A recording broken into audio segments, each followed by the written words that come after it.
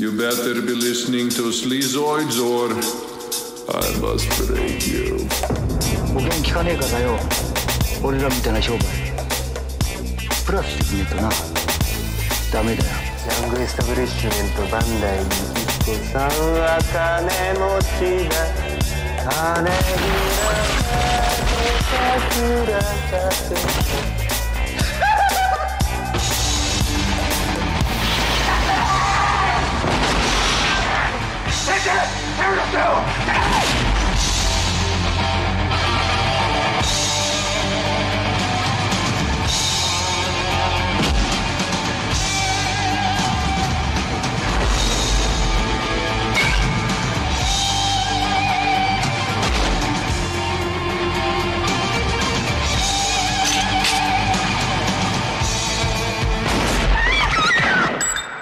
Hey everyone, welcome back to another episode of Sleazoids, the podcast where we go down the rabbit hole of 20th century genre fare from the most influential canon classics to the trashiest exploitation films we can get our hands on and invite you to tag along in helping us create a canon of sleaze.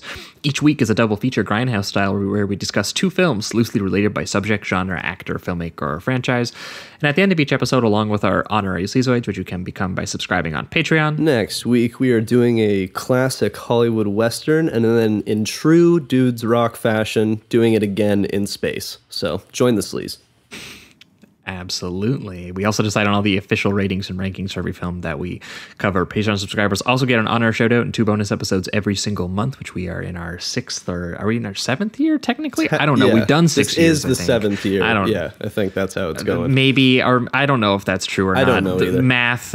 There's like 150 plus bonus episodes, as well as our bonus transmission series where we talk about new release genre movies. And Jamie and I both did go and check out the new Dune, so we're going to be talking about that at some point. You can imagine over on the bonus transmission series. So patreon.com/Sleazoids podcast for anyone interested in all those bonus episodes. And speaking of which, we had quite a lot of people make the jump this week. So I'm going to give them their shout outs here. We had Joe sign up at $5 a month. We had Coconut Crab, Kevin Sonko, G's Peters. We had Deebs upgrade from $5 a month to $10 a month. Is going to be joining us for our monthly virtual screening, which we try to do on the last Thursday of every given month. We had Bathja sign up for $5 a month. Jason Treffs, Swaggy McTrill, great Sick. name. Frost. 56619, we had Samuel Langstone, Bismula, Tim Viggers, Norman Torog Jr., Aaron Rosenblum, who actually signed up for an entire year of the show. There's a little bit of a discounted rate monthly if you sign up at the annual tiers, thanks to Aaron. Actually, Robert Martin here also signed up at the annual tiers, thanks to both of you. We had Raphael Sips. We had the 100 Mega Shock. We had Michael Bradley sign up, Chris, Judith Sizkaris, Dustinin, and Jacob Goosentine. Awesome. I can't absolutely. This is the Josh just mispronounces your name round. Everyone absolutely roasts me for it every week. It's fine. It is. But thanks to all of you folks. Hope you are enjoying all of those bonus episodes. We appreciate that support a lot. Yes, thank you. The other plug for the week, as always, is Apple Podcasts and Spotify. If you were listening on either one of those platforms, and I see the stats, I can see you right now listening on both those platforms, give us a good old rating and a review over there. It helps us climb the ranks and find new listeners. And the last plug, as always, is merch. If you like the poster art that based out of Toronto horror artist Trevor Henderson did for our show, you can get that put on basically anything that you can think of. And you freaks have thought of a lot of stuff. You guys have gotten notebooks, pillows, hoodies, coffee mugs. If you're interested in that at all, the link is in the description of this episode, as well as over at sleazoidspodcast.com. But that is it for the intro. Welcome back to another week. As always, I am your host, Josh Lewis, and joining me also, as always, is my co-host, Jamie Miller. Welcome back, everybody. Welcome. I believe 2 weeks ago would have been the last time you folks over on the main feed would have heard from us, and we would have had special returning guest Eric Sizga of the We Hate Movies podcast back on the show to do a double feature on the man, the myth, the mustache himself, Mr. Burt Reynolds. Yes. We did a neo-noir pulp double feature of his, including the kind of grislier, sexier 1970s update on Philip Philip Marlowe. That wasn't The Long Goodbye, and also came out in 1973, and also featured Morris the Cat. Yes, absolutely. And that film was Buzz Kulik's Seamus from 1973, which had lots of great Burt action in it. And we paired it with his charmingly weary turn as novelist William Goldman's Las Vegas for-hire mercenary gambling addict in a film called Heat from 1986, which was like directed by 6 different directors. Burt Reynolds punched one of the directors in the face until he retired. And eventually that goes from being like a 70s character piece about a sad gambler and kind of becomes like a Death Wish sequel for like 20 minutes or so. It's a strange movie. Featuring an incredible kill where a guy gets just covered in gasoline, and then you see one of Burt Reynolds' stunt double do the highest flying kick you've ever seen, hitting a light, causing the sparks to go onto the man. Like a Hong Kong stunt. Oh, yeah, it's wild. And he just is engulfed in flames. It's hilarious and so entertaining. I enjoyed it very much. But and part of the appeal is that a 50-year-old Burt Reynolds could possibly not have done that stunt, by the way. Oh, man, the angle, you guys got to go watch it. It's very funny. Yes, and Seamus also had the wildest opening to maybe like any movie we've ever seen, which is just the Columbia logo smash cut to people just being flamethrowered during a heist. So if you want to hear us break all that down with Eric, that was 2 weeks ago over on the main feed. But actually that opening to Seamus actually kind of segued us perfectly into the bonus episode last week, where we talked about a different kind of movie star. There was a little bit less mustache, a little bit less giggling. Yes. We talked about the Sicilian legend, the stone-faced Sicilian legend, Henry Silva.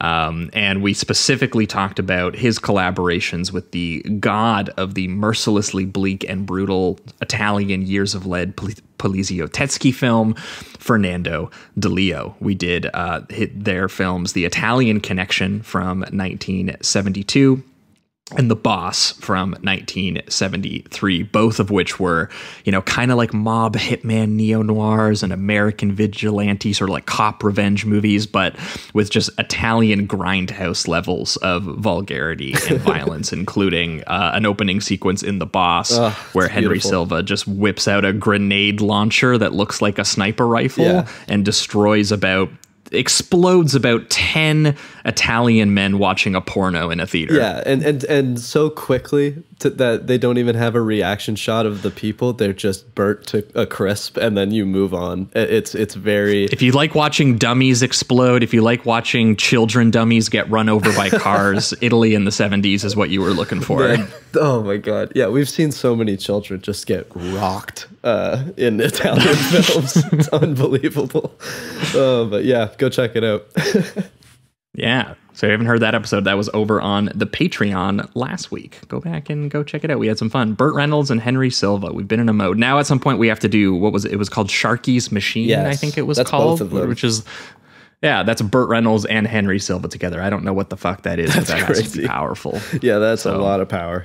Yeah, but moving on to this week, we have a very special returning guest making his 6th appearance on the show. He is an author and a filmmaker. He's made short films. He's written books. He's programmed films. He's clerked at the video store. He's been at your local library, perhaps. And he is notorious for bringing on the most fucked up, extreme Asian cinema we talk about in any given year. Love it. That guest is Perry Ruhland. Perry, how you doing? Great. Thanks for having me back. Welcome. I knew as soon as Josh told me that Perry was coming on, I got very excited. You bring on just the... Jamie was like, I'm going to watch something absolutely sickening at some point. I love... Oh, God. I love it every single time. And I mean, and I'll let you say it, but one of them I had seen before and I'm a big fan of, so it was awesome. Hell yeah. Well, it's always a pleasure. So Perry, notorious, Tetsuo the Iron Man, Midori, Mermaid in a Manhole. There's a whole bunch of these. I think last time it was Evil Dead Trap and Celluloid Nightmares. So what pairing did you come up with this week to show us some images we've maybe never seen before over on the continent of Asia? Well, it's interesting. When I first got this double feature idea, I thought, I'm not really doing a horror movie this time. And then I rewatched one of the movies and I was like, kind of was. So this double feature is Boys Night. It's movies about hanging out with the guys. Yes. It's 2 crime movies, one of which is Gonin by the great Takashi Ishii, and the other is The Mission by Johnnie To. So one from Japan, one from Hong Kong. One very expressionist and strange, one very controlled and, still very strange, but quite mannered in a way. Absolutely. And 2 groups of, 5 guys hanging out. That was the funniest thing I thought. I was like, dude, both of these movies are 90s crime thrillers, but they're specifically about 5 gangster underground adjacent guys who team up to do a job. Like literally it's the exact same number. And I mean, one of them was almost, what was Gonin was called the 5 or something like that. Gonin translates to like 5 people basically. Yeah. Yeah. And they both do a job. One just goes horribly ruthlessly wrong. And the other one, despite some hitches, friendship kind of prevails. Yeah. Gonin definitely. What I liked about both of them is that they have that kind of hangout quality, and they spend a lot of time just literally hanging out with each other. But yeah, Gonin really takes a turn eventually. I gotta say, I'm looking forward to getting into the details. Yeah, but yeah, both are also, really expertly directed. Both have, very Absolutely. different tones to them. Both have strong visual focus, I thought, on kind of like the architectural environments around these career criminals, the way that they shoot the city and the angles. And both are very interested thematically in kind of the social and power hierarchy and the relationship between those who, actually have power and money and who give out the orders, and the guys who actually kind of have to do the labor of it and maybe suffer the consequences of it below them. But so we're going over to Japan, we're going over to Hong Kong, and hanging out with 2 directors. Takashi Ishii, I had never seen anything directed by him before, but Johnnie To, one of my just absolute favorite still working Hong Kong filmmakers. He is just unbelievable, and he has such a rich catalog, which we'll get into why, but he's like so prolific. The dude shoots like 2 movies a year. I'll never catch up. I've done like 17 of his movies, and I still have like 10 incredibly popular ones to go. That's wild. I was thinking earlier, like, I haven't seen that many Johnnie To movies. And that's still true, but then I realized I've seen like 12 of them. See, I had that same realization the other day. I was like, wow, I still have so many left to go on his list. And I looked, I was like, is that right? 17? There's some people who never made 17 films that are way more famous. So I don't know. It's very interesting. Like at least the ones that I've seen. So. Very true too. So, but yeah, that being said, I think we are going to jump right into it. We're going to kick things off here. We're going to go chronologically, and we're going to talk about Gonin.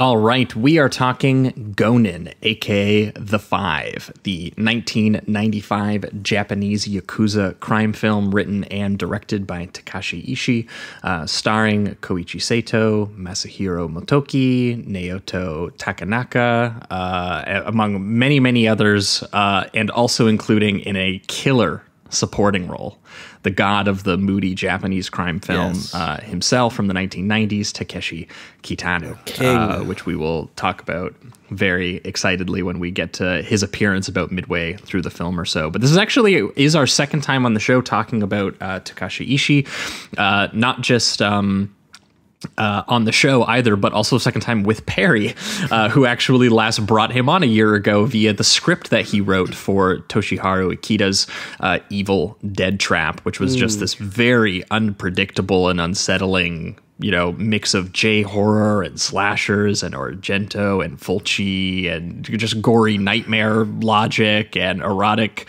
pinku elements and extreme cinema elements, fucking snuff video stuff got into it. We compared some of the colors to Giallo and some of the crazy floating lurching cameras to like Raimi. But Perry, for anyone who maybe didn't listen to that episode, what broadly was Takashi Ishii's deal prior to GONIN? Because I do remember briefly bringing up that he was like a manga artist and he did the Angel Gut series, that kind of stuff, right? Takashi Ishii was one of the godfathers of, well, I guess you'd say, like modern erotic manga.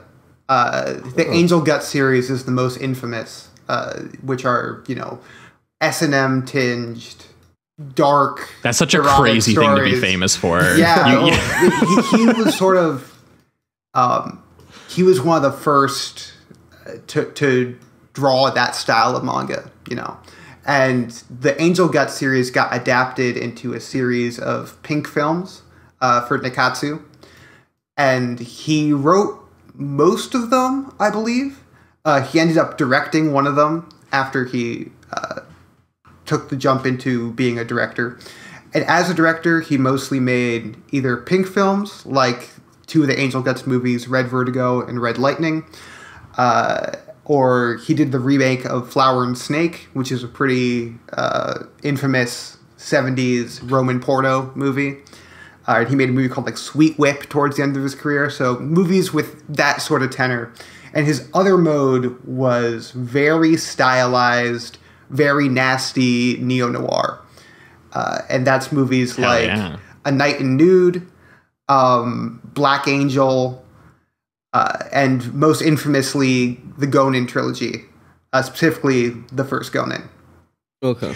Yeah. Well, because GONIN, I mean, like, I think that's a good place to, like, kind of help people gather their sort of way into the film, because I think when people start watching this film, they're going to think it's a very different film than it is. It's like, it's very deceptive in that it's, it's made by a guy who was famous for, doing this more sort of graphic and extreme kind of almost horror-esque stylizing at times and making his way into the crime movie. And so, he actually, you can tell that he kind of has some reverence for just the actual crime movie. Like when it starts, I was like, oh, this is just like a really cool, slick, like, yakuza heist thriller. It's, the Neon City stylizing, even the way that he kind of walks you through some of the sort of eccentric sort of crime character archetypes that kind of pop up throughout the film. Obviously around the midway point, there's like just a really, really well directed and controlled like robbery sequence, which obviously has a little bit of chaos and mania to it due to the characters, but like the filmmaking is clean and the filmmaking is not like, it's not psychotic until at around a certain point. I would describe this movie as the opposite of a fun heist movie, whatever the polar opposite of that is, whatever, like you were like, oh, I was kind of having fun hanging out with these characters, and then you're like, oh my God, turn it off. You're fucking, the boys, you're George C. Scott and hardcore. The boys lose the friendship in this one, it seems, and lose themselves a lot.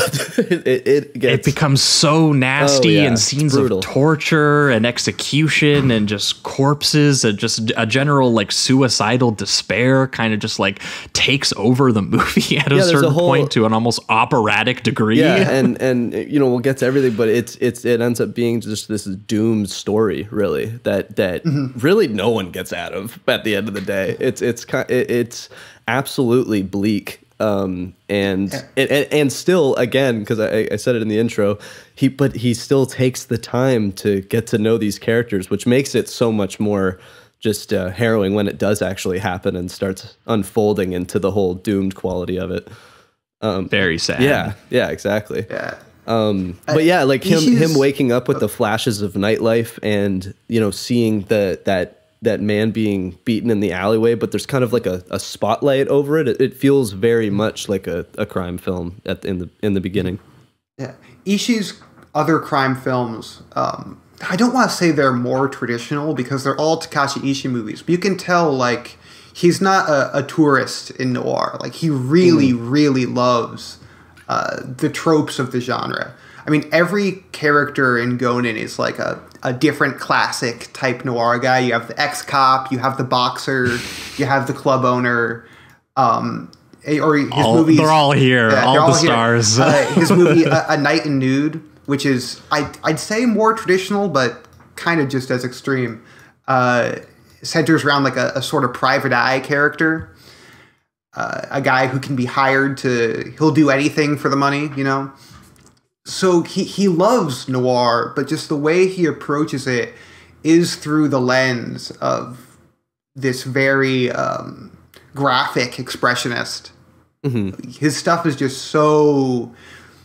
Not only are all the characters in his movies doomed, but they're just so, like, colorfully doomed. He's so obsessed with their doom. Yeah. I totally see that. Well, and I think around this time too, I feel like in Japanese crime cinema specifically, like people really did feel open to experimentation. Like I think about the fact that they got Takeshi Kitano for this film too, who is maybe the other director we've talked about sort of in this kind of specific period, because but what's sort of different, and which I almost compare even maybe closer to Johnnie To, is that there's kind of a patience and a minimalism and kind of a solitude, something beautifully tranquil about the sort of like Kitano style of composition and editing, and how romantic and expressive the, you know, Joe Hisaishi like music is, the composer for Miyazaki. And but the one thing that I found sort of similar is just how willing they were around this time to just interrupt all of those qualities that you would kind of expect in a more typical genre film, and be kind of sudden and shocking and really bluntly violent with some of the characters. And with Kitano, we did Violent Cop, which was like his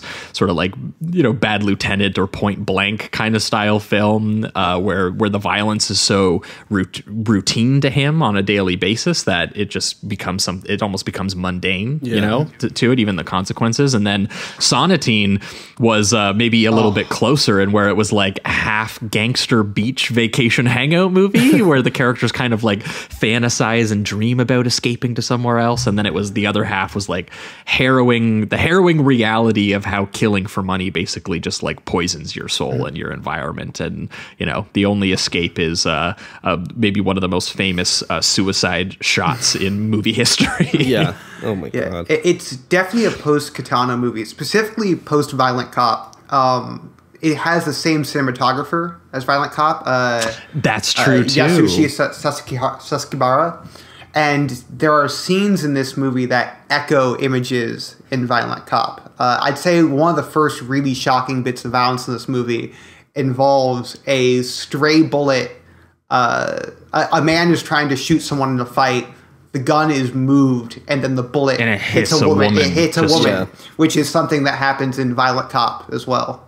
One of the in Violent Cop 2, when that woman just because she gets like headshot right too on the side, and I remember that moment really freaked me out in Violent Cop with just how just matter of fact it was, like just this horrible thing that someone else would play up for complete horror. And you're totally right. It's the same deal in this, except for they add the agonizing detail that for the rest of that scene, you can just hear that woman screaming in the background that she got shot in the leg. She didn't die. Exactly. She got shot in the leg. It's like, they're just they're still like in the conflict really, but the entire time, even as they're fighting, as they're arguing, whatever it is, she's just like screaming. It's an unbelievable detail.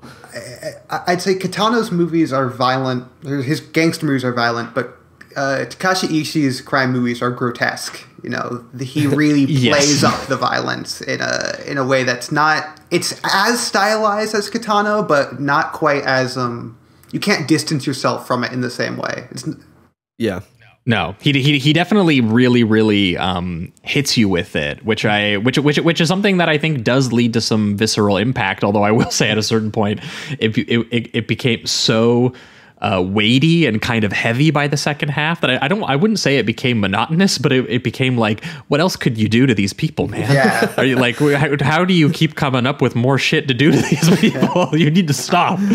You know, and he does kind of revel in some of the horror aspects, especially later on. But I do like that in the early goings that there's some heightened sort of stylistic choices that are putting you in the headspace, specifically though of these very just disgruntled and kind of frustrated characters, primarily this disco nightclub owner, Mikihiko Bandai, played by Koichi Sato, previously talked about from the Golden Pavilion segment in Paul Schrader's Mishima, and who were introduced to in like, as what Jamie was referring to, the sort of dream nightmare sequence he has where he's in this kind of perpetual state of like night sweats. And I loved the detail about the metronomic sort of like baseball bat violence that kind of hits the sound design for a little bit. And his world is kind of just filled with the general noise of the wet, kind of rain-drenched city streets, which I'll say the rain photography in this and the city photography in this kind of blew my mind. The dwarfings were like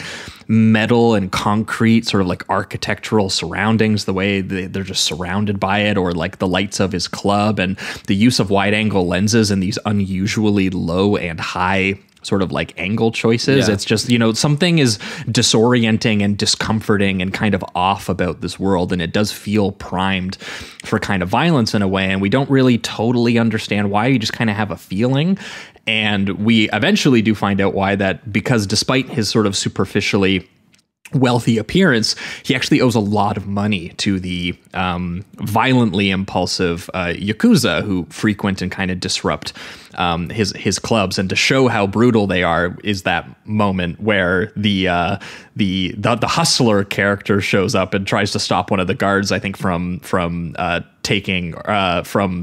getting into violence with him, and the yakuza attempts to execute that guy, and one of the guards has to come up and say, dude, you can't just fucking like shoot a dude in the middle of the club. And then it hits the girl's leg and she's screaming, and they're all of that kind of stuff, which I also want to say too, the distinction between like where the yakuza hang out and where like he hangs out is so funny, because like there's something so wet and grimy about like the streets he has to operate in. Meanwhile, the yakuza, like when that scene where they humiliate him later, it's in like this fluorescent lit office where they're totally respect. This is where the real business happens. Like there's been a complete change in the Japanese economy that has resulted in all of these various kind of weirdos and losers who have all been sort of economically put upon by the bubble bursting. And they might have been formerly respectable members of society, like, sort of office workers or cops or something.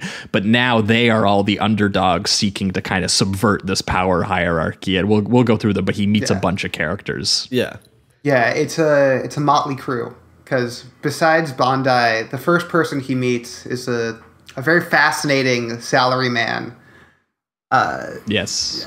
named Ogiwara. And it's like basically the second scene in the movie is Bandai is trying to basically work out his aggression at the batting cage. He's just swinging wildly. He's drinking a beer. And his cell phone rings, and he does not pick it up immediately. And this other guy down the batting cage, Ogiwara, is like, hey, you should go pick up your phone. And Bandai tells him to fuck off, and then one thing leads to another, and Ogiwara is following him out into the parking lot, trying to beat him with the baseball bat. And that's kind of Ogiwara's deal. I mean, he has more going on that we'll discuss later, but he's just like the very impulsive, strange, deadly one. Like, he kind of also follows the actor that the around. movie was written for, which I thought was crazy, because that actor is Naoto Takanake from Shinya Tsukamoto's Tokyo Fist. And I think, Perry, you linked the commentary track. Someone had translated the commentary track for this movie, because there's not a whole lot that you can find out written about it. And in that was where they revealed that the movie was he actually got the ball rolling on it, because he said, dude, I've always wanted to be in like a Reservoir Dogs kind of movie, And so that's awesome. And so bam, this movie was written. Which is such a funny way. He got to pick which character he wanted to be too. He got first picking, and he's like, "Oh, I want to be this guy." Let me swing the bat. I mean, respect. I would not want to be this guy, but I would not want to do the scene he has to do around the middle point of this movie. So. Another person who joins the crew is the hustler, Mitsuya, who is worth noting is one of the movie's many gay characters. It's kind of surprising that you have, like a group of men movie where they sort of make the homoeroticism explicit, especially between Mitsuya and Bandai. Absolutely. Mitsuya joins in. We've talked about it so many times where like there's so much homoerotic energy, and like this is the movie where they were like, yeah, there is. Yeah. Yeah, I mean, the first We're not scene, going to stop at energy. the first scene where Bandai brings Mitsuya back to his apartment. And Mitsuya, by the way, at the start of the movie, has this amazing, like, visual K psycho look where he has this long wig and, like, purple lipstick and this really flashy suit. And he's doing, like, weird and he specifically says that he does that because he's like, I try to pick up wealthy gay men and then blackmail them to their wives or whatever, right? Yeah. But then it's like this really long take, which another thing, Takashi Ishii loves his long takes. There are a lot of pretty nimble ones in this movie. And one of the first big ones is this two-hander scene with him and Bandai where they're talking and he just starts undressing in Bandai's living room and then like sneaks around to his shower and like sticks a leg out from a curtain and he spends the entire movie. I love that the opening framing of that shot too looks like that shot where Barry Pepper and Philip Seymour Hoffman are talking in 25th Hour, and you can see like Ground Zero outside like the window. It's like, you know, his like lavish apartment is lit normally, and then the outside world just kind of, it almost looks a little alien. So yeah, it's some cool filmmaking. Yeah, it's interesting because the way Masahiro Motoki plays Mitsuya is he starts in this like very theatrical, again, like almost like a visual K persona. He's doing all these crazy poses. He's being very I was surprised I hadn't seen him in anything before. He's so good. I guess his big thing prior to this was that he was actually in like a boy band. That was like his big claim to fame, and then he did a bunch of dramas by the look of it. But I was like, yeah, he gets a lot to do in this film, and I think he does it well. He's also the lead in Shinichi Tsukamoto's Gemini, which is a pretty fantastic, strange. Yeah, he plays two roles. He plays twins. Oh, cool! We love that. And it's a very bizarre. I mean, it's a Shinichi Tsukamoto movie, so you know it's graphic and all sorts. Does he also whip out a switchblade? No, but he hits people with a big stick. I remember. That's and there's a POV shot of him falling down a well. As long as he got some kind of cool weapon, I'm in. Yeah, absolutely. Yeah. As the movie goes on, his performance ends up being kind of the beating heart of the movie. Yeah, which I found interesting. Yeah, it becomes more and more grounded. Like he's playing less of this character he's kind of portraying in the beginning, and just kind of gets more. It feels like he's more honest as it goes on in a sense. And one, he's getting really invested in this group and sort of like this relationship that he's striking, and it's a bad time to finally decide that you're going to go straight and become yourself. Then there's Hizu, played by Jinpachi Nezu. The discredited strongman ex-cop who loves to pick on the weak, and you used to stake out the nightclub that our main Bandai ran, but has since become part of the sort of gutter community as well here, and played by Jinpachi Nezu from Akira Kurosawa's Ran, which I thought was cool. Yeah, he has a interesting role in the movie in that his character is kind of the only one who really knows how to pull off a crime or seems to have any idea what it might entail. Because eventually all the guys link up and of course they have to plan a heist on the yakuza. And he's the only person in the team who seems to be able to keep a cool head through the proceedings. Especially in scenes where he's playing off of Ogiwara or Mitsuya. Yeah, well, I mean, or shit. I mean, the last guy is this blonde-haired, sort of like drug-addicted pimp who's very good at fighting, but they are kind of like, man, he seems like, he seems a little unhinged. And I mean, even the salary man seems a little unhinged. Everyone seems like a little down on their luck and a little desperate and a little like sort of like a cornered animal kind of vibe. Whereas Hizu's the one who has a little bit, I mean, he's in similar situations, but he's like, I've been in this kind of position before and I know how to, kind of push my way through. And yeah, I do like that, all of these characters meet one another and they do what all guys do when 5 guys get into a room. They're like, have you ever wanted to do a heist? And I'm like, yes, I've been absolutely. waiting I'm for in. this. Don't even need to hear the plan. They don't even really come up with much of a plan. They just decide to do it. They have the heist they pull off is one of the most like slipshod, 99-cent store heist idea of all time. Yeah, it's really just Yeah, they were like, what if one guy and- doesn't even wear a mask and he's on camera, and they just later hunt that guy down for information? I was like, come on, guys, what are we doing here? Yeah, and I do love like when you get to it, it is shot still very cool and exciting and very thrilling, like him jumping over stylized. the table and running across it and everything. But then the rest That's of a it is just huge table, by the way. that's Jesus funny. Christ. But the rest of it is just so messy, really. At the end of the day, and it's fun that it's still kind of stylized in that way of an action scene, but it still has that chaos that it needs to, because these and guys how don't know what they're impulsive doing. it is to be like, we're not even going to start with like robbing a convenience store. It's like, no, we're going to rob the yakuza to pay them back. Yeah.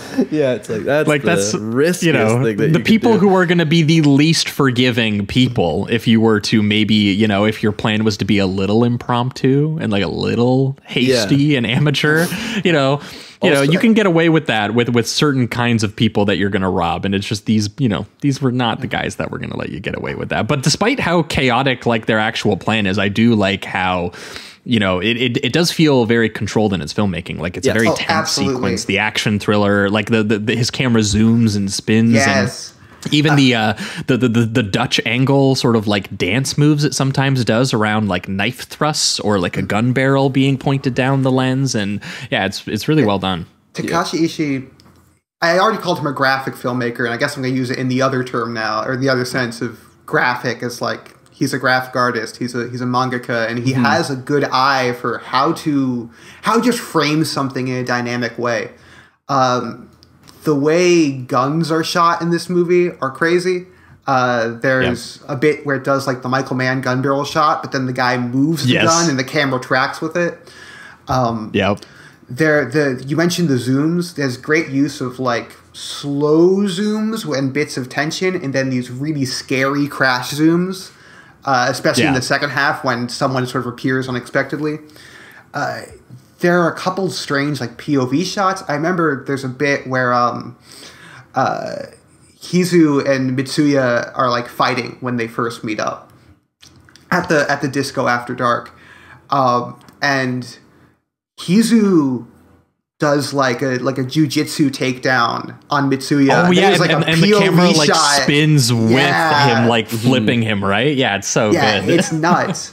I mean, one of the first bits of the movie, that the sort of nightmare sequence mentioned earlier, it has this incredible like step frame slow-mo shot of Bandai opening his eyes, which then does like a dissolve into like the camera circling down on a tiled ground, and then a hand reaching in and picking up this wallet, and then the camera moves back and you see like the person picking it up. And he has all these incredibly stylized shot ideas, and it's just linking one to another to another to another. I mean, there's not really a boring shot in this movie. Yeah, he's got a great sense of like how he uses the space. So another awesome scene I loved is when I think it's Bandai, and he goes to the place where all of the sex workers are, and he's like hiring a woman for part of the job, and all of the sudden all the cops start to swarm them, and so he's like trying to get through some type of exit or opening so that he can escape with her, and the camera pretty much just like follows them behind them in these really narrow alleyways as he's going through like small doorways and stuff to just try to escape. And I loved that sequence as well. I thought it was great. Yeah, it's another one of his, really intense long takes. And along with, his sort of exaggerated framing, he just has such a thick atmosphere in his crime movies.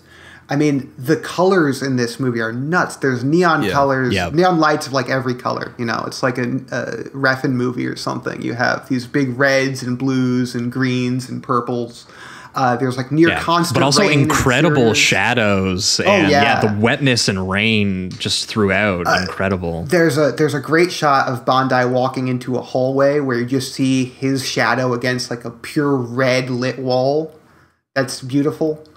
And it's interesting because it's like the universe this movie is just this fully stylized pulp fantasy. You know, you can't imagine people living a regular life in the Shinjuku and Gonin.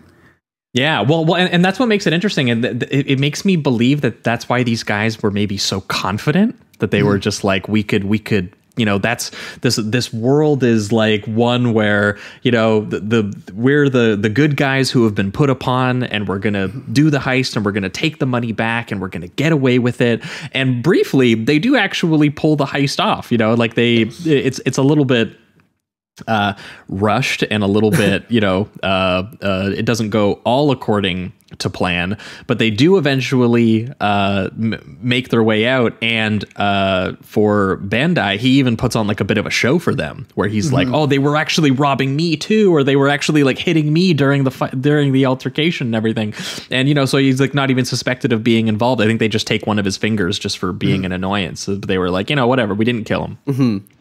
Yeah. But unfortunately, somehow none of them figured out that they needed to take they had to use the one guy to go up to the security camera and show his face on the security camera to be like, hey, let me in. And all of those robbers came in after that. And so they immediately, it's actually absurd how fast, you know, it's just like Bandai is just like listening to like opera music on his audio system and in his club, and instantly you could just see, and I do like that there's like some attention paid to the character work, so that the cruelty doesn't feel just like entirely like this like mechanical interlocking thing that just happens. It feels more like painful that these characters are locked into kind of like a vice grip that's tightening as the second half of the movie really kicks off, and it really does kind of become a horror film. Well, but I was just gonna say, it's also Jimmy, the pimp. Yes. He was also trying to take because he works for the yakuza, and so the yakuza have the passports of everyone who he traffics, you know. And he's trying to take the passport of this Nami, woman he fell in love with, Nami. Yeah, Nami, which by the way is a name that appears in I believe every Takashi Ishii movie. He always has like an important woman named Nami in it. I was gonna say, because it's also the name of the reporter in Evil Dead Trap. Actually. Yeah, it's the name of the Angel Guts characters too. And yeah, so. But he takes her passport too, so broke his heart. Yeah. So he's on camera. He has all this like specific personalized evidence was stolen, along with 10 million yen, and they grab him and he gets caught too, because he goes, look, so I got this passport and money, and now you can leave, but it's too dangerous for me to go with you because they've seen my face, so you can just go by yourself. And, you know, she is obviously really upset about this and saying, you know, you said that you were going to come with me, that this was like a, you know, we were going to do this together. And she starts treating him again like a sort of transactional relationship, which actually makes him, you know, really upset, that she just starts acting sort of like a sex worker instead of someone that he, you know, did this thing out of love for. And she eventually does kind of, you know, get him to cave and be like, you know, if we're escaping, we're going to escape together, which ends up obviously being a horribly tragic decision, because they both just instantly are captured by the yakuza sort of hitman squad in this nightmarish slow dolly along this like wet subterranean like dungeon, where on one side of the screen they are torturing Jimmy just in a chair, completely bloody, looking for information about who planned the job. And on the right side of the frame, as it slowly dolls over, we can see that they are sexually assaulting and murdering Nami on the other side of the room. And this shot is so long, it's so icky, it's so completely inescapable and wet, and the operatic music is playing, and I went, what the fuck? Like, this was like the moment where I was like, oh, this is a movie made by the guy who wrote Evil Dead Trap. Like, here it is. It takes its full transition. And along with the tone turn, I mean, I'd say the change in tone's kind of solidified when Jimmy manages to escape his bonds, and he fights his way back to the Yakuza office. and he comes in wearing Nami's clothes and wearing her scalp. And he's completely bloody. Yeah. There's this really grotesque. That's a makeup detail on him. Takeshi Kitano wouldn't put in there, you know? Yeah. Well, thank God we got Takashi Ishii. Did he need to scalp the woman he loved and wear her while he was trying to get his revenge that he doesn't end up getting because he just gets expressing viciously himself, Josh. shot to death, and it's done in this like freaky strobe cutting where he gets completely taken out, and in this really stylized moment of the silhouetted hitman figure who shoots him down, and then the lights slowly come up to reveal Takeshi Kitano in a fucking eye patch, which looks sick, but was also just actually a real life thing that happened to him. I think most people who know Takeshi Kitano will know that he got in a pretty horrible motorcycle accident in 1993, and he had to take a little bit of a break from movies. And is this his first movie back after This that? is his first movie back. He signed What a on movie the to come back with. Yeah, he's awesome for that decision. He signed on before he had the accident, and then after he had the accident, I think like the producers like tracked him down in Australia or something. Like he was recovering in "Dude, you gotta Australia, come and back." like, hey, come on. And so a lot of the He was just chopping wood. They were like, dude, we're bringing you back. So the eye patch, and then certain ways they get around him being in the rain in this movie because you don't want water getting under the bandage. I didn't even think about that. That's why he has the umbrella. Yeah, that's why so he has sick. this plastic umbrella in the movie. And he looks great with it. He's just that guy can make anything cool.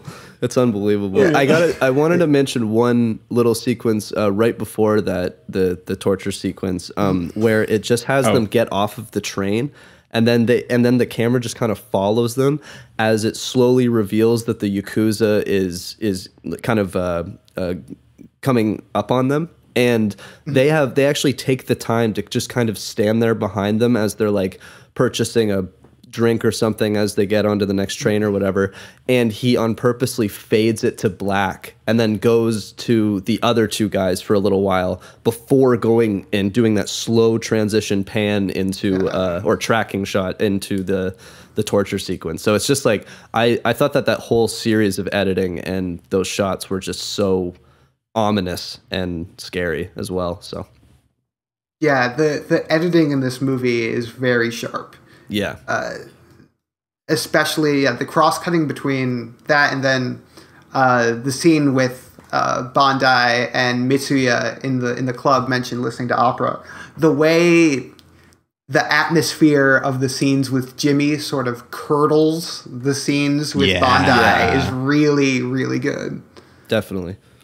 Yeah, well, and it does start you being like, this is like a larger, almost like it has a very deliberate machine. Like this thing is now you've hit a trap, you've hit a trigger, and all of a sudden this thing is coming for you. And those characters don't know it yet, but like the atmosphere of the movie absolutely knows that like this crushing thing has just been activated, and its face is goddamn Takeshi Kitano, who if there's ever been a stone-faced fucking killer on screen, like he's got one of those, which is so funny because it's actually not his personality at all, but he just he looks the part so well, especially after his fucking accident where, for anyone, I think we briefly talked about it because he wrestles with it a lot in his film Hanabi, which is one of the more famous ones people might know him for.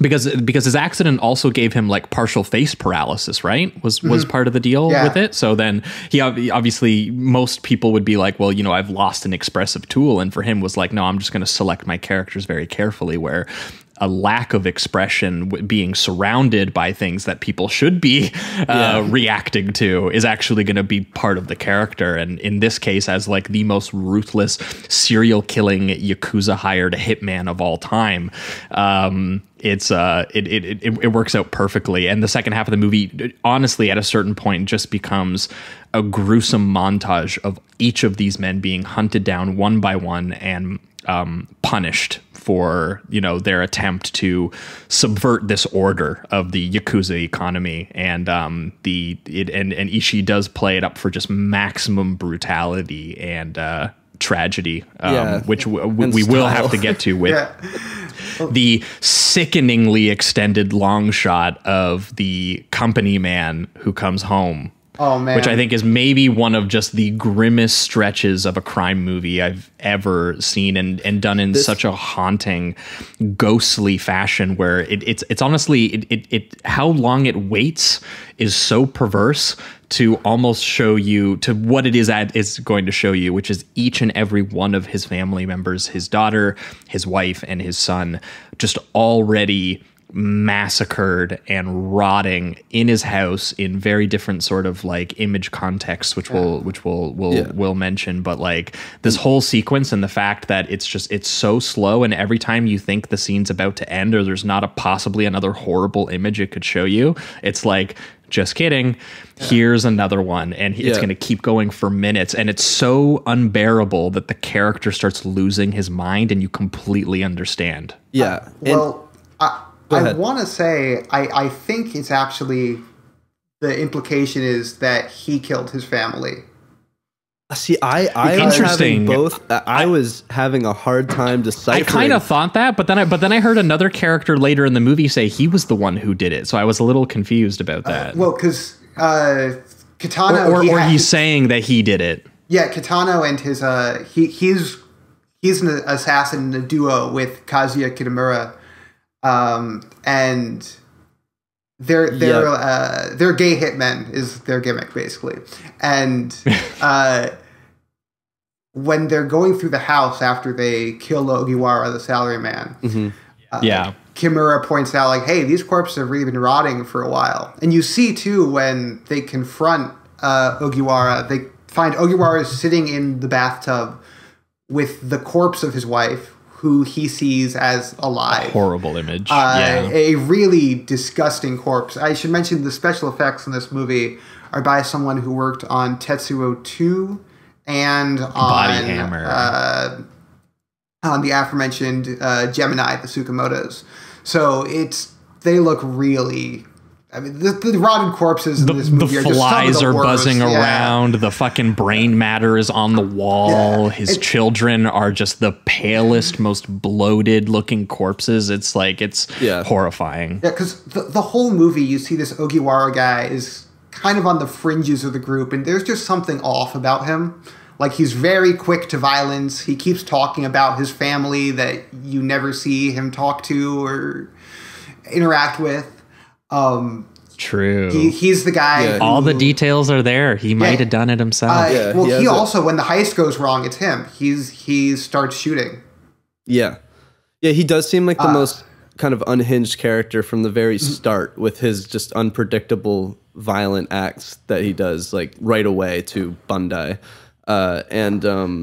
There's also the I think maybe this is what you were leading to, Perry, too. There's that the one quote is, the one partner to Kitano goes like, do you think he killed her? And he goes, who cares?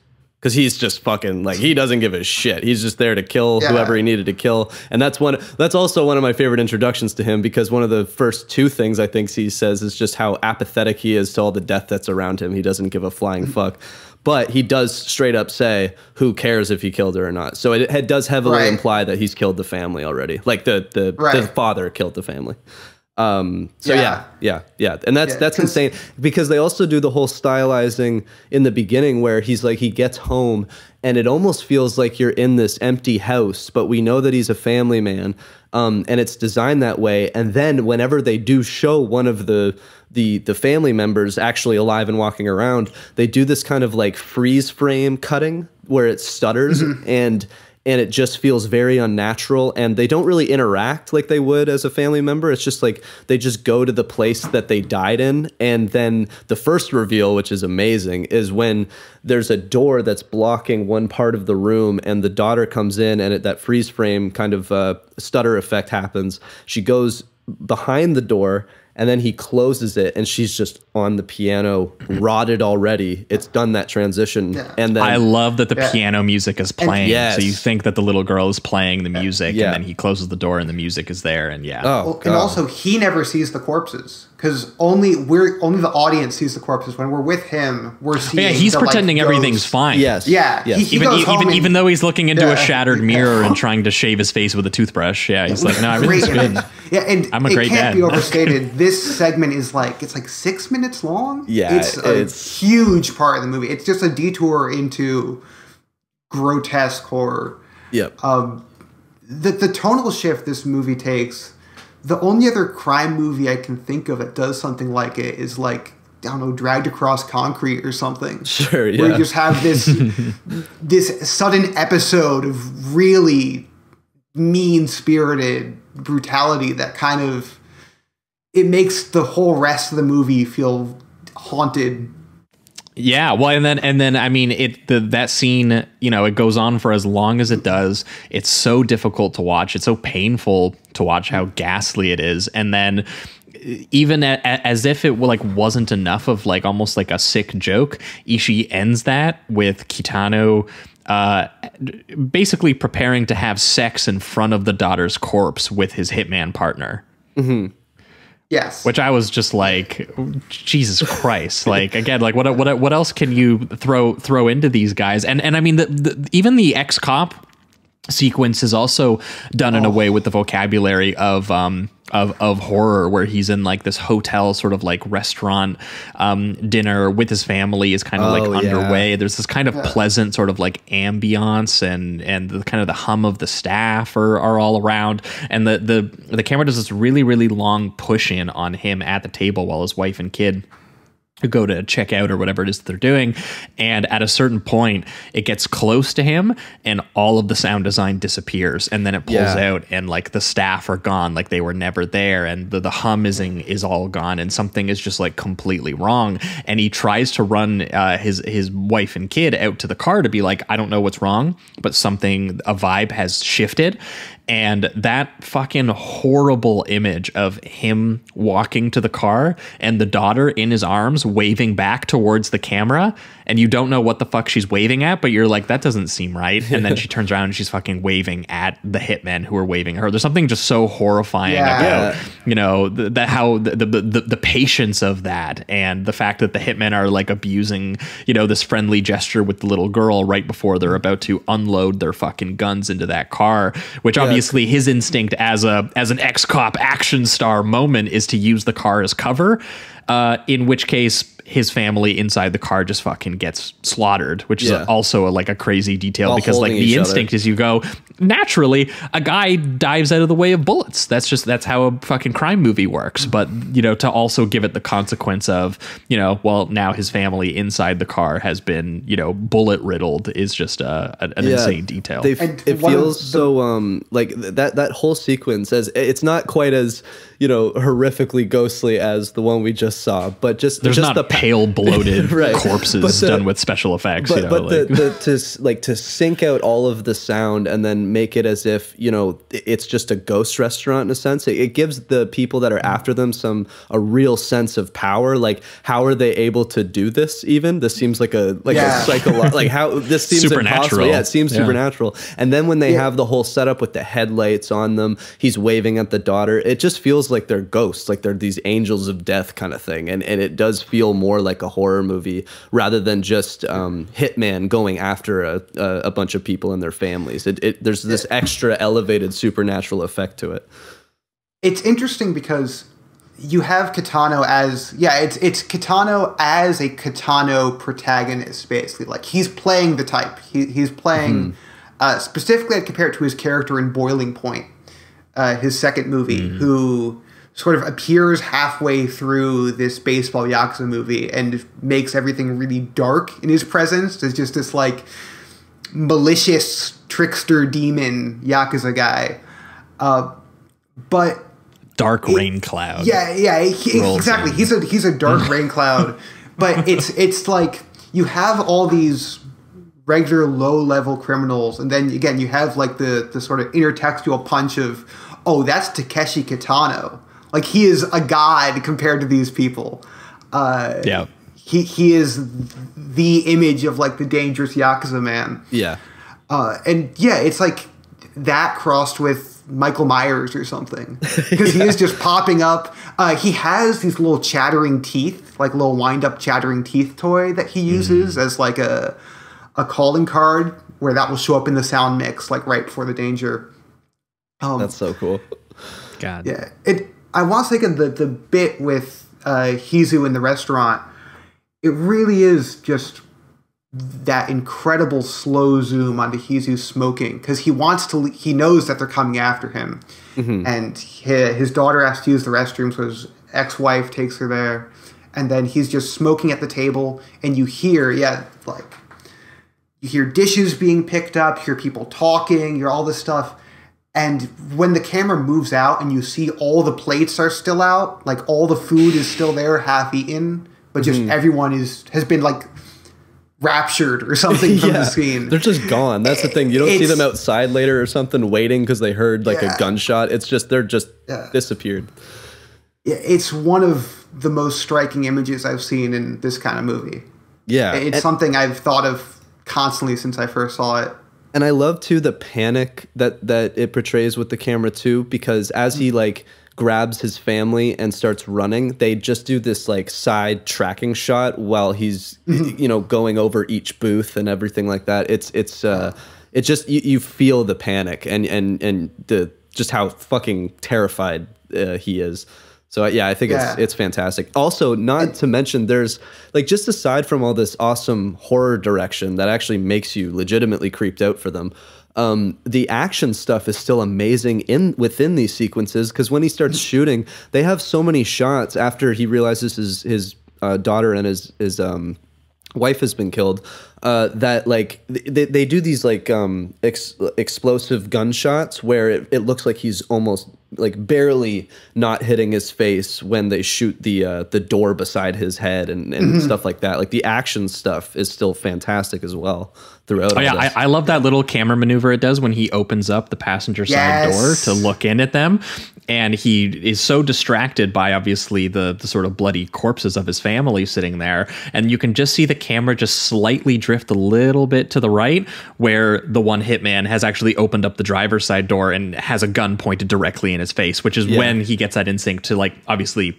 jump away. And because actually Hizu is like clearly the most familiar with the consequences of this kind of violence, he actually handles himself quite calmly and skillfully compared to like how every other character ends up responding to this scenario. And he's the one who ends up going to both Bandai and Mitsuha, who are just and like is the one who tells them like at one point. He's like you guys gotta like fucking run away. Like this is like I was almost my family was killed. I was almost killed. You guys need to get away. And they try to get away by getting a bus out of town, which is this incredible sequence that almost reminded me of like when Carlito doesn't get away in Carlito's Way. Oh yeah, it's like the subway chase, and like it's not quite a full like athletic chase like that or anything like that, but there's this long sequence and a really slow one take push in a bathroom where the Bandai has been shot and the hitmen are taking shots at him, including an insane detail where it looks like Kitano like shoots underneath the door, like in the little crack in the floor, and he like awkwardly hits Bandai in like his ass or like his leg. Yeah, he caps him in the butt like twice or something to finish him off. Earlier, Bandai's running so and he gets rude. He gets shot in the back. And something that I love Takashi Ishii for is he has those like little freeze frames on gun impacts.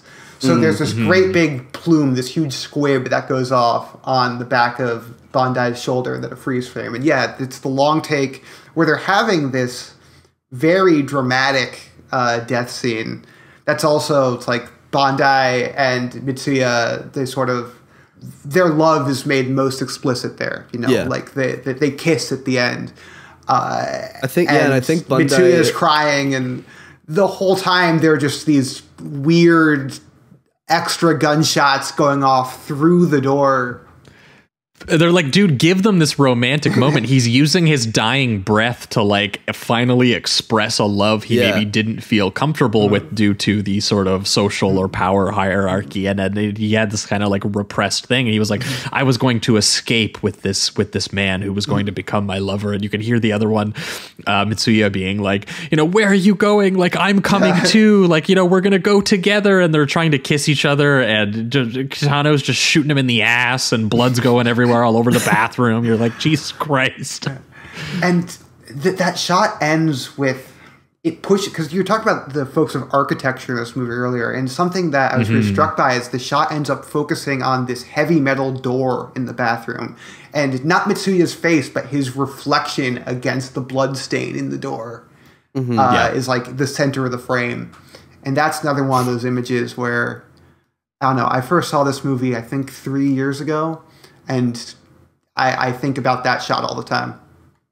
Yeah, there's so many great like I think about that long dolly along the concrete pillars during that torture sequence is a great moment of like the architecture coming up. That one shot of him recruiting Hizu, and like it's in like this sort of like apartment complex where there's like a woman who's over top of them like looking down. Yes. There's so much great like, you know, little framing choices like that really, you know, you can tell someone is used to drawing panels and is used to, you know, really graphic imagery, as Perry has been saying. But also the fact that it does at this point in the film, one of my favorite things that a movie can do, which I always cite as a reference point to Live and Die in LA, where the main character dies and there's a reel left in the movie. It's always a decision that when it's done, it doesn't always work, but when done right, it just completely discombobulates you. It becomes so unpredictable because you're just like, your entire footing was with the existence of this nightclub character who orchestrated a heist to pay his debts.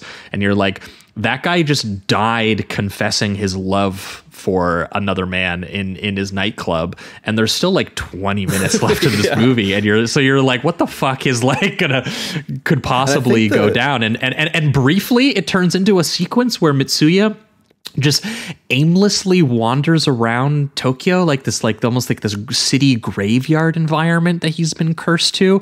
He's at first angrily dreaming of revenge, but it then decides to tie himself to an anchor on like a rusty dock and like contemplate shooting himself or like, you know, crucifying himself almost in terms of some of the imagery. I was like, what the fuck? I think it's this.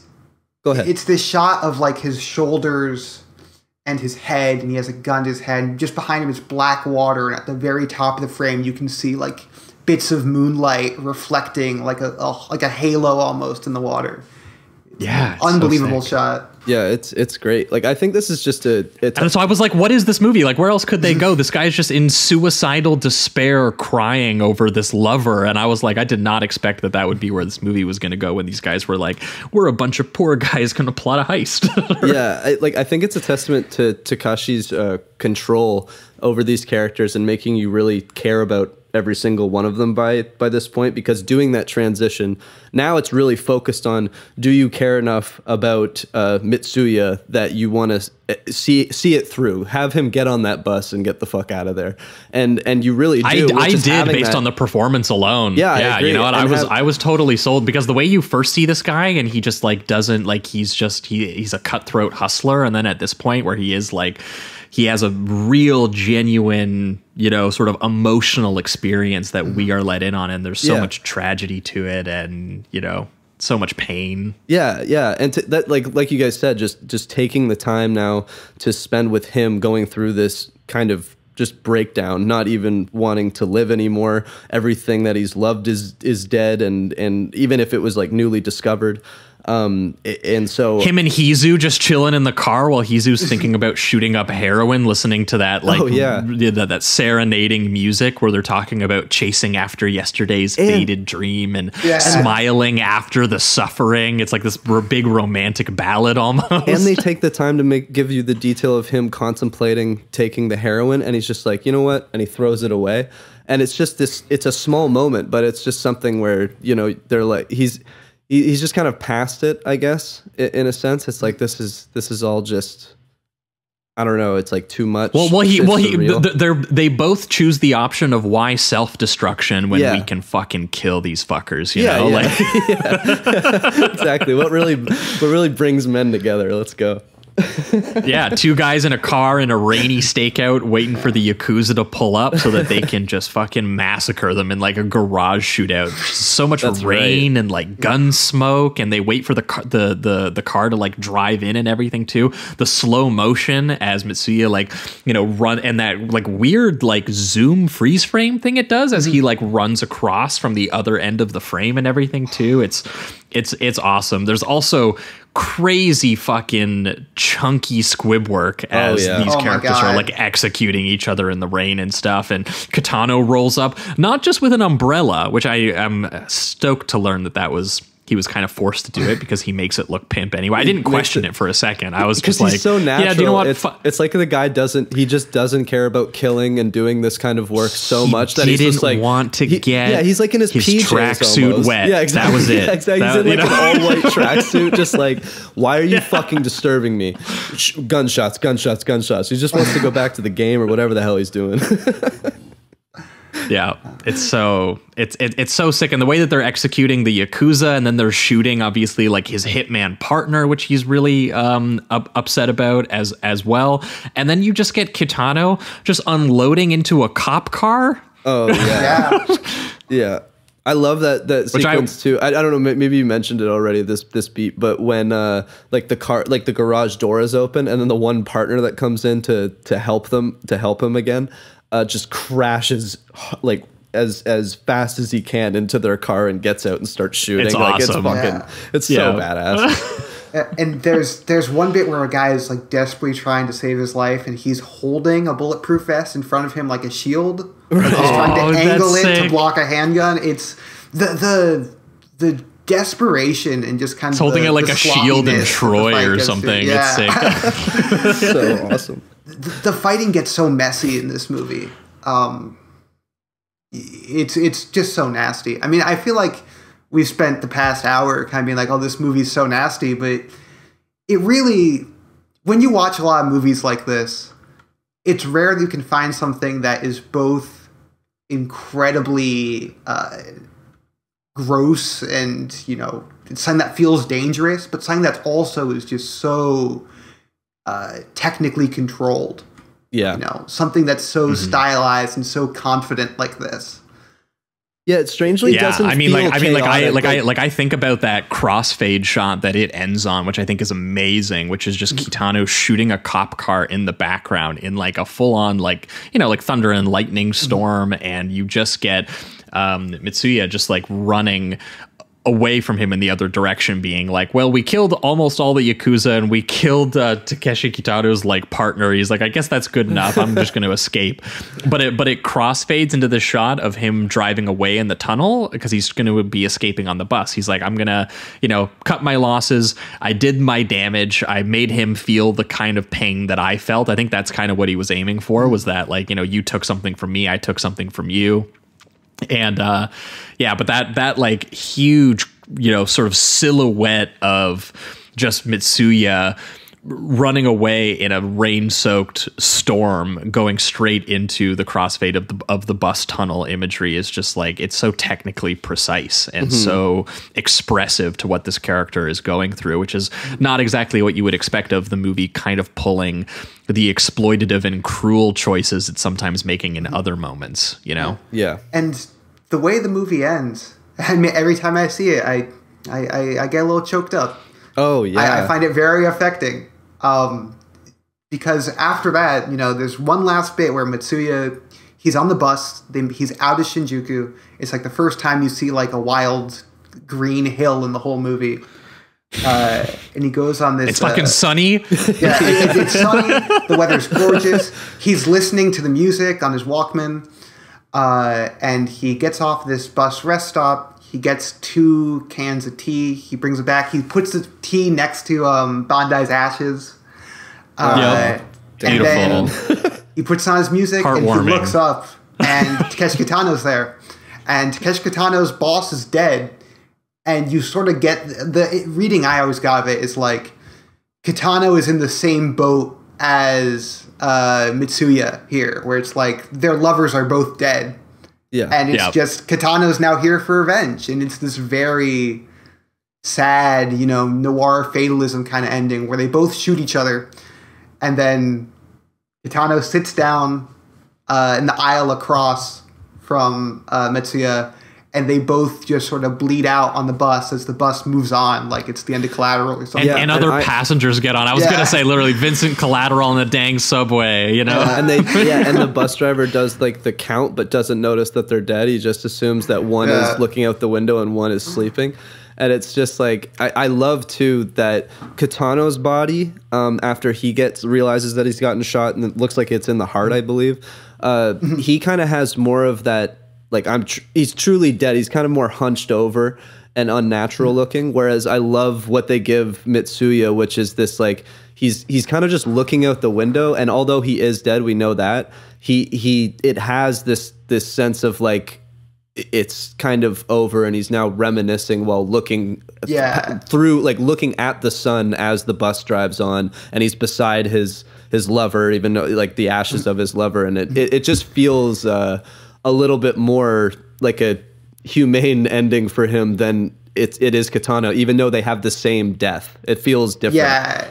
It's not like, you don't get the feeling that, oh, he's going to hell or something like that. You know, it's a very beautiful last image of him. Yeah, absolutely. And I agree. I thought that I loved this ending. I thought it was amazing. Obviously very sad. And I do like how long it takes, because he's in the very back of the bus. So, and he notices Kitano as soon as he pretty much walks onto the bus, and they take so much time together actually just staring at each other and walking and getting closer, or at least Kitano's getting closer. But you'd think that he would, you know, just take out the gun and start shooting, but there's this like shocked quality that he just kind of sits in before finally going, all right, draw, and then they like do it at the same time. But I loved that space they gave them, I guess.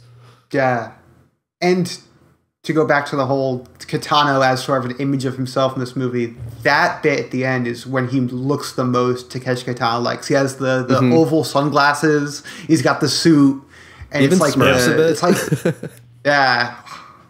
Oh yeah. He walked off the set of Sonatine. He is like, I'm here. My vengeful ghost has come back to take the life of everyone who thinks they can escape this lifestyle or these choices. I'm back, baby. That's right.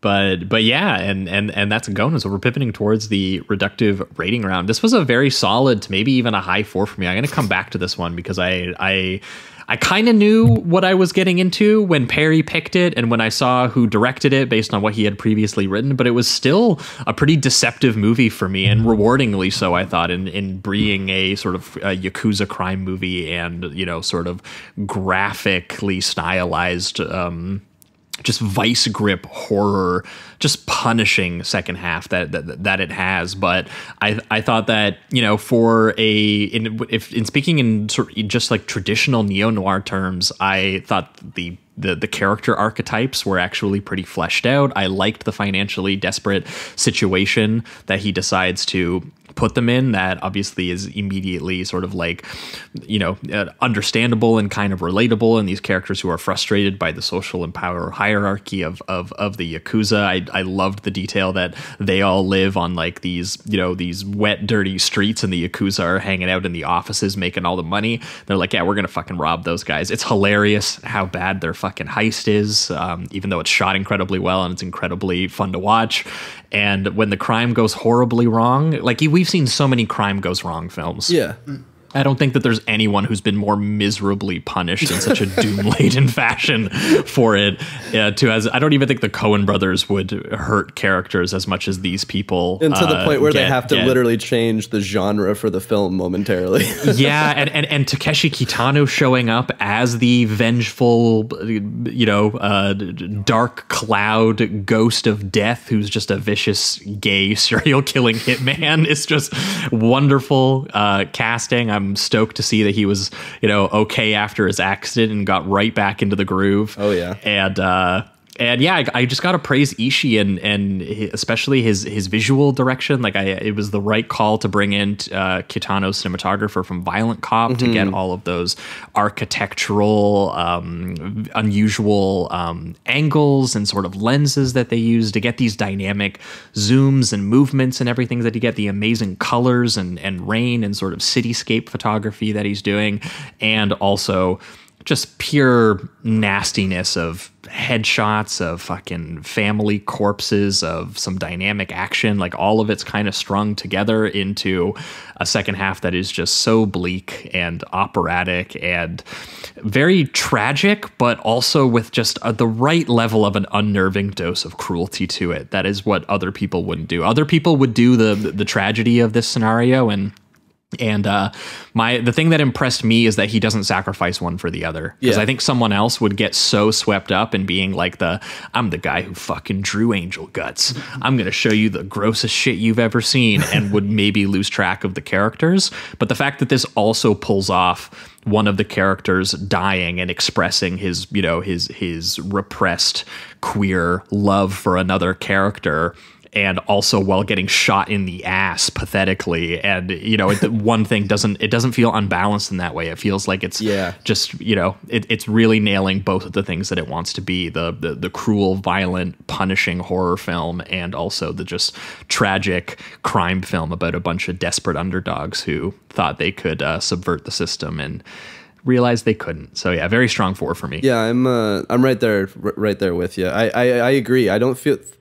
Just given what we've talked about in the last hour, you'd feel like this would be the style, and all of these transitions would have kind of a whiplash effect or feel chaotic, but it is seamlessly edited together and paced, and and all the different stylizations that he throws in there and different camera techniques and everything, it all feels like it comes together in one very, very complete vision, which I just, again, given what we've talked about, feels like it wouldn't, but it's amazing. So yeah, I agree. I think it's Takashi Ishii has a unbelievable sense of control, I think, in what he's interested in. It's amazing. And I mean, the performances all around, every single character I found intriguing and unique. And they each all kind of have their like eccentric qualities. All the action stuff with the squib work, once it gets to that as well, mixed in with the horror elements, are flawless, just fantastic. And I really do love this poster where every single person is just like screaming at you. And except for Kitano, who's in the like top left, and he's just kind of like, "What's up? I'm Kitano." So I think that's great. So yeah, I love strong 4. His placement in that. Sorry. Oh, go ahead. No, I'm good. Strong 4. I was just gonna say, I love his placement in that poster because it kind of implies like he's on the team. Like Yeah. He's part of the 5. It seems like he's one of the Gonin, but because Jimmy's on the bottom of the poster, right? Instead, but they're like, hey, here's our star. Here's Takeshi Kitano. People will know him. All right, we're gonna put him in the top left. That is awesome. Hell yeah! But for you, Perry. Yeah, I'm right there with you. I think this movie's a really strong 4. I think it's just an incredibly sturdy, ambitious genre movie. Like I don't find it like transcendent per se, but as far as just really muscular, ambitious crime filmmaking goes, it's almost as good as it gets. Like I get such a thrill out of watching this movie every time. I watched the director's cut, which is like 2 hours, and it never. I was actually going to ask you about that because we all hunted down the director's cut because I asked Perry and I was like, that's the one to watch. I'm assuming they made him cut the 6 minutes of family corpses, or what did they make him cut for the theatrical? I haven't seen the theatrical cut, but I know it's 10 minutes shorter, and I'm going to assume it's some of the 6 of those 10 minutes are grotesque sequences are shortened. Yeah, the entire sequence that feels like you're watching like a fucking NC-17 fucking murder movie all of a sudden. Yeah, that's probably what got the cutting room floor, if anything. Something did a one shot I don't think we mentioned did just pop in my head. I love that one. I think it's when Bandai. It's after they do the heist. And Bandai's kind of like nervously looking over the balcony of his club, and he can see the entrance. And they do this, when all the guys come up behind him. Yeah, and they do this awesome like crane shot over the entire staircase, and you see the yakuza on the bottom. Mitsuya coming up from the bottom to like shoot at them and stuff like that too. Yeah, it's a sick scene. That's it. That I thought was incredible. But again, yeah, his style, just unbelievable control. And also a split diopter of him chugging the beer while a bunch of people are fighting in the batting cages. That's a cool shot too. Oh yeah. I want to mention I have not seen it yet because I have not seen nearly as many as Takashi Ishii movies as I should. Like I love all the ones I've seen, but I know that GONIN 2 it's like GONIN 2 the ladies. Yeah, right. It's 5 women teaming up.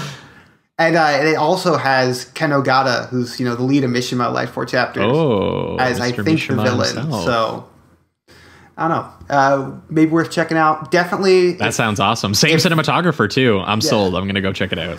If GONIN sounds good to you, the listener, or if you've seen it and liked it, I would also very strongly recommend Takashi Ishii's A Night in Nude, which I've mentioned a couple other times, which is this similarly. Genre agnostic thriller about a man who will do anything if you pay him, and it's just I think GONIN's more fun, but A Night in Nude is every bit as accomplished. Hell yeah, I'll check it out. Well, that's gonna wrap it up, I think, for GONIN here. We're gonna be right back, and we're gonna be talking about The Mission. Stick around.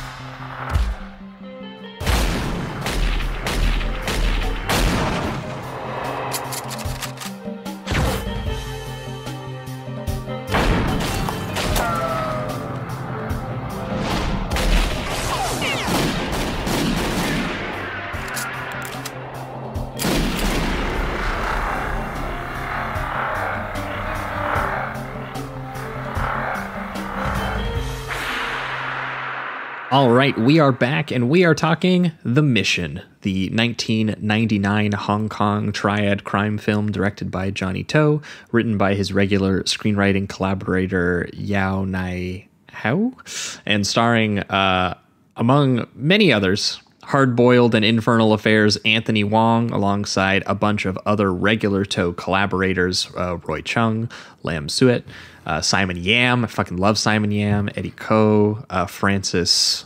I actually don't know how to say that last name. But these are a lot of Johnnie To's guys. This is our first time talking about Johnnie To on the show, I believe. Jamie, is that right? I think it is. Can that possibly? I think it might be. Yeah, because we kind of crazy. We watched a couple together. Like I think we watched Throwdown together and stuff, but we haven't watched anything for the show. So yeah.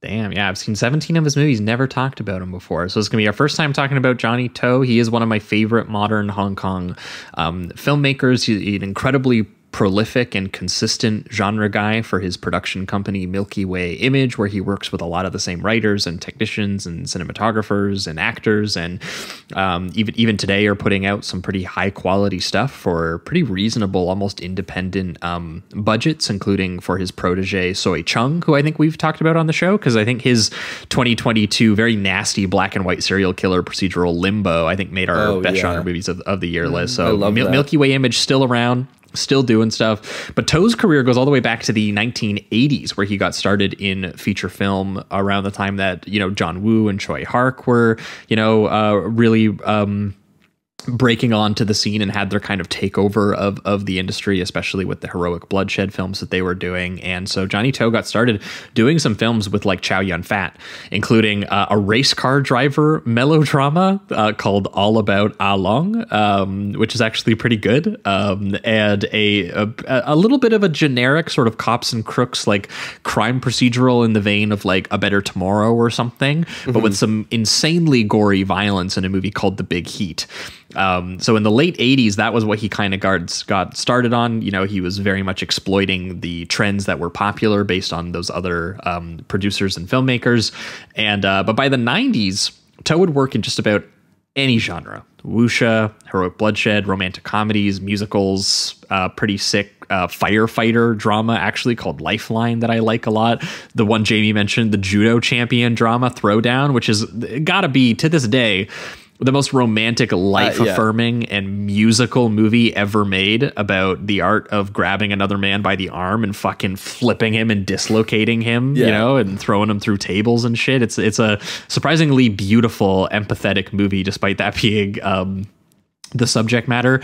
Also, I think at some point we're going to have to fucking talk about Heroic Trio, because that came out on 4K from Criterion recently, and that's like him doing martial arts, supernatural horror, like superhero movie shit. It's insane. Yeah, I would love that.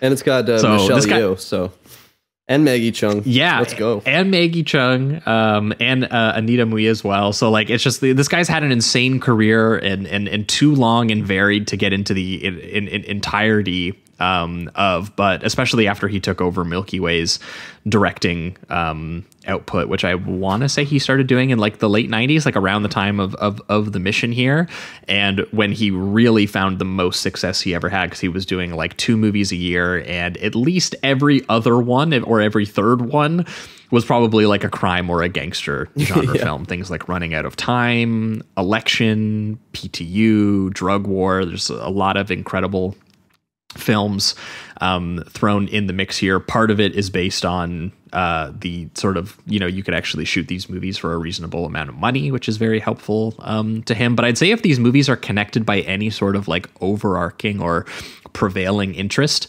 it's very much in a sort of stylistic minimalism and a strange kind of empathy for his characters, but a general ambivalence about the kind of barbaric sort of triad underworld that they are all a part of. His vision of cops and crooks, or sort of triad gangster dramas, was always a very structural one, with the representatives of power and institutions making these very cold-blooded, sort of greedy decisions under the guise of like some sort of traditional rituals or sort of codes, and then just the violent chaos that kind of trickles downward to those who actually do the labor of that work or orchestrate it or kind of suffer for it, kind of at the bottom. Yeah, because like with the election series, it's much more focused on the bosses and kind of the higher ups, whereas this one I feel is, I mean, it obviously is, it's just more he was based like, on can gangsters do democracy, is what the movie Election is about. And the answer is that, you know, it's not really, you know, it's not really a democratic power struggle. Like, you know, like they have all these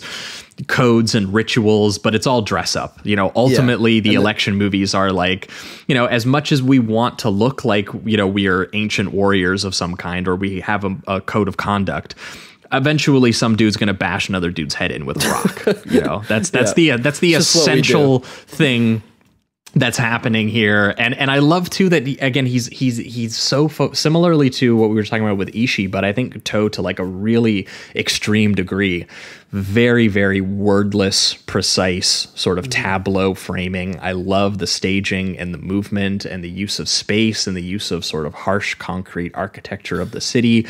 And it's just, he has such a great visual focus on that, but there's also a quality to where it's stripped down. And part of that was the sort of limited budgets and the shooting schedules that he worked with. We'll talk about it specifically with The Mission. Some people report that it was 18 days he shot this in. Some people report that it was 12 days he shot this in. So no matter which way you're looking at it, he shot it in a insanely low amount of days. 2 to 3 weeks. That's fucking insane. Yeah, but the way that he's able to turn his budget limitations into actual creative choices and what they say about the characters and the world and the environment around them, there's just such an austere kind of professional quality about his, you know, depiction of what these guys do for their job, what their occupation is, and then mixed in with what people actually kind of went to this genre for, especially at the time, which was, it was the brotherhood. It was the romantic camaraderie, the relationships about how these guys all relate to each other at this sort of low rung position in the underworld that they're all in, and and who maybe they can find a way, unlike in the Ishii universe where it's like, yeah, you're punished for having those friendships and trying to help each other and trying to love each other. In this case, maybe they can find a way to bend the rules and kind of get away with it. But that's what I love so much about the mission specifically, because this is straight up, in every sense of the word, it's a fucking hangout movie. This is a triad bodyguard hangout movie. Yeah. The first time I watched this, I was like, this is a 90-minute movie, and at least like 75% of the runtime is like bodyguards, like just putting in the hours at work. They're sitting in a car, they're in an office lobby, they're at a convenience store, they're in a hallway, they're riding an escalator, making coffee, all of this shit. That's 75% of this movie, and it's awesome. Yeah. It's so sick.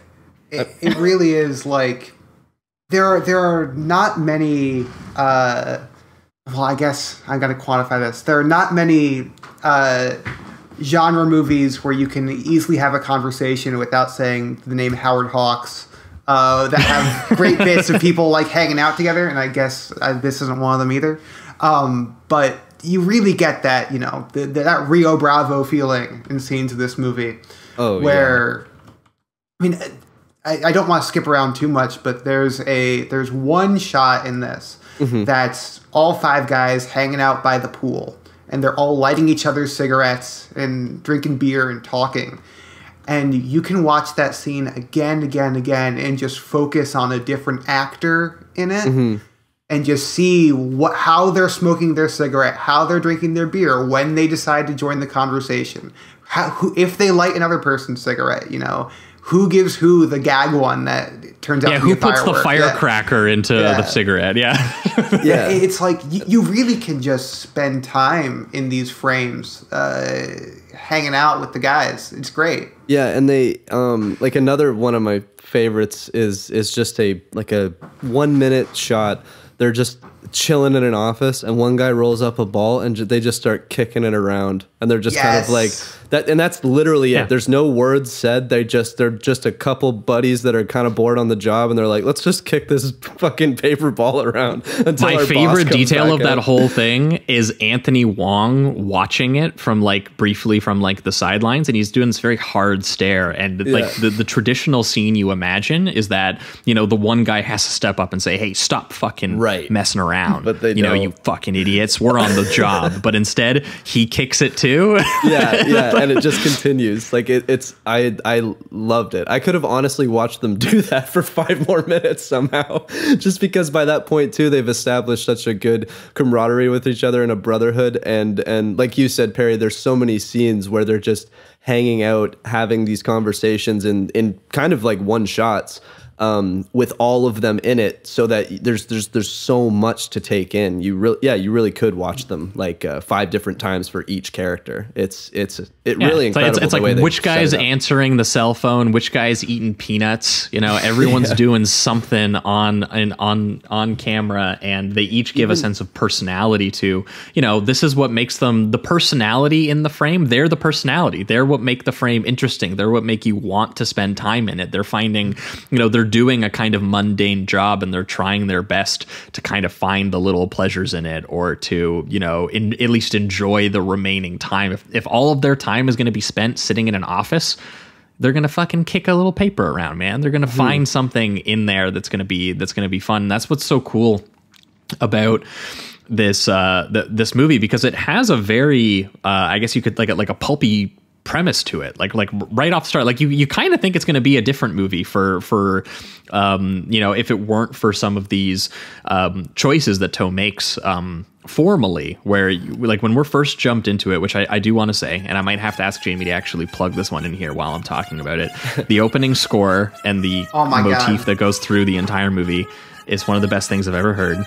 It's like a cheap 8-bit arcade game, synth restaurant dance music or something. It has such a light, amazing vibe, which after the very oppressive atmosphere of GONIN was very it was fantastic. I was so stoked to be kind of dropped into this, and it almost feels a little at odds with the tone of their environment, but once you realize that the characters are you know, kind of treating this once again like a kind of like routine thing, like, Yeah. you know, that some guy getting shot in the middle of a scene or having some guy needing to have his throat cut is the same to them as like shooting the shit in like a break room, Yeah, you know? it's a And part so of the like the job music kinda is what thing. kind of gets you into that vibe off the start. Yeah, and then I think what it does is it just tonally, once you hear that music, it almost makes you feel kind of safe in a way, especially compared to GONIN.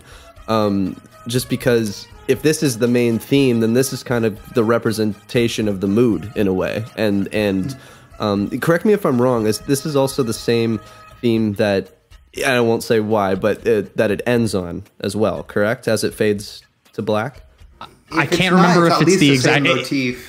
Yeah, I was gonna say it definitely recurs like many times throughout the movie. I just can't remember. Regardless, There it's are also- other ones, so It's also got at the end this kind of upbeat thing that ends it, and I wasn't sure if it was the exact same one, but regardless, that's just kind of the vibe that you get throughout the film a lot of the time. There are it has its tragic moments and its scary moments for these characters, of course, but tonally, a lot of the time, it does feel just very fun and entertaining and lighthearted in this strange way, even though you still see people getting shot left and right here and there. But well, I mean, it just has a little bit more warmth to it, Yeah, because as warmth is a To good was way saying, to when say, yeah. when he conceived this movie, it needed to be shot cheaply. It needed to be shot in a short amount of time, and it was largely improvised. There wasn't much of a script when he actually made it, and so, you know, and this was, I think, one of the times too where he said for Milky Way Image specifically, it was one of the times where he had kind of a heavier hand in kind of dealing with the story because it was so improvised, and they, you know, so he was making some artier shooting decisions and experimentations that he wanted to do, which we'll talk about when we get to the how we shoot shootouts, which is ridiculous. oh yeah, But the whole like sort of like gangster labor sort of like friendship angle of just like working professionals was like actually kind of personal to him. Part of it was because he's mentioned many times and even cited it in some of the movies and in the credits that Kurosawa is his favorite filmmaker of all time. So you can see a little bit of the group dynamics of personalities of like a Seven Samurai is something that he's chased throughout his career as much as the Howard Hawks element. Just the, you know, it's what he's always kind of been chasing that in some quality, but also he's like, this is kind of how he feels about his Milky Way crew. He's like, it's just guys hanging out on the job, you know? Yeah. So that warmth of that feeling that he clearly has just makes its way into what is otherwise the bleakness of the kind of gangster melodrama, which this does have a, you know, basic premise of when we're introduced to our sort of Hong Kong underworld environment via this triad capo named Roy, rocking the floral Hawaiian shirt and the jean chain and the ear, very 90s. And he meets with a police captain to arrange some corruption. He goes outside for a smoke, just something you've seen in a gangster movie before. But cut to black, sounds of guns, bodies all over the restaurant floor that he was just in, sitting still in this tableau framing because Johnnie To presumably couldn't afford to shoot an actual massacre sequence. And then just dudes hiding behind the walls and sweating in anticipation of having to shoot one another. And is how we are dropped into what is ultimately an assassination attempt being made on the triad boss named Lung. Who briefly hides away in the back and actually watches a guard basically just like sweat and like piss himself out of fear. And you'll be wondering when you first watch it, probably like, why is this the focus? Like, this is not really like a cool action sequence. And shortly after, it will reveal that like the movie is about these guys, the guys who do the labor for the triad bosses, who have to be like respond to a scenario like that and like wouldn't do it in like a really cool heroic bloodshed kind of fashion. And some of our characters are more cool than that guy is when we actually get involved, but that's because Lung's brother Frank, played by Simon Yam, who's in a ton of Johnnie To movies, Election, PTU, you know, like, and a bunch of other iconic Hong Kong movies. Like, I think we talked about him in Bullet in the Head by John Woo. Yeah. Jamie, I think you've mentioned him a couple times in Ringo Lamb's Full Contact, I think was the one that you saw. Yep. Yeah, really He's so good in Full Contact. Yeah, very, very good. Yeah, I'm a big fan of Simon Yam. I also he's awesome, but he's the one who has to torture that guard, right, for information, because they were just like, you survived that fight against our boss, so clearly, like, you were kind of involved in it in some capacity. But again, that whole sequence, it's a torture sequence for information relevant to the plot, and it's framed with like the focus on all the goons like standing around outside the truck, like waiting for orders, just being like, do we open up the back? Do we electrocute them? Like, are we doing so? All the, and this movie is about the guys who wait outside the cars for the bosses. It's not about like the actual thrilling gangster melodrama is kind of on the periphery of the movie. It's really cool, dynamic. And even those scenes where you get somebody, in the back of a truck being tortured, getting a necktie around with a garbage bag, all of that stuff. It's not really, you get the essentials from that interrogation, but then really what he likes to focus on is after, put up the truck back door and get into the conversation of them doing their job. And then they're like, all right, what are our next steps and blah, blah, blah. Like there's kind of an apathy to all the violence that's going on. And they're just hyper focused on either what they have to do for their job, because that's just what they do, or their friendship involved within the job. But having all of that be the focus is genius. And I do think it's funny that this movie, the first shot of it is DDR. And I think it's James doing it, if I'm not mistaken. The like bigger dude that's walking around in the club scene. Yeah, if you ever wanted to play Lam Suet playing DDR, this is the movie that you have been looking for. And actually, we were talking about this guy in the Discord the other day, because he has the best character names of all time. Every character he plays in a Johnnie To movie is Fatty, Fatso, Big Head, boss, these are just that's so funny. And this one, at least you got James. Oh, dude, in Exiled, he's literally just called Fat. They didn't even give him Fatty. He's not even that. He's not like a particularly huge. He's just, I guess by the standards of all the other, more cut looking young gangster guys in this, I guess so. But oh man, but he actually ends up being kind of I like his character because he plays him very laid back. But you can tell that he cares about his friends, but I feel like he's like the least emotive out of everybody. He's very cool the way that he kind of presents himself a lot of the time. Yeah, some of these guys try to pull that off, I think. Roy is not cool at all for the most part. Yeah. He's cool in the sense that he's the nightclub owner, but he's just like, his expressions are kind of on his face. Whereas, some of the other people they try to recruit for the team, like this character Frank, Frank is the brother who's trying to recruit Curtis, who's played by Anthony Wong, who is tries to have a little bit more of the the sort of like masked persona, even though he's not even like a gangster anymore. He's a hairdresser. Yeah, it's just a sick baseball hat and sunglasses combo, though. He works in this weird like angular glass barber shop. It's awesome. Yeah. It's a very striking exterior.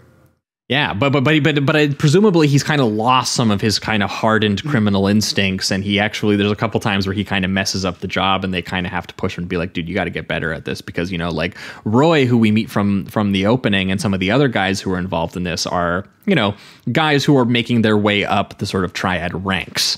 Roy is his second in command is a guy named Shin, for example, played by Jackie Louis Chung Yin, who is the kind of a young kid who's trying to make his way up. And then Mike, played by Roy Chung, who's the inspector in Ringo Lam City on Fire, is here as a sort of like blonde-haired sharpshooter and pimp.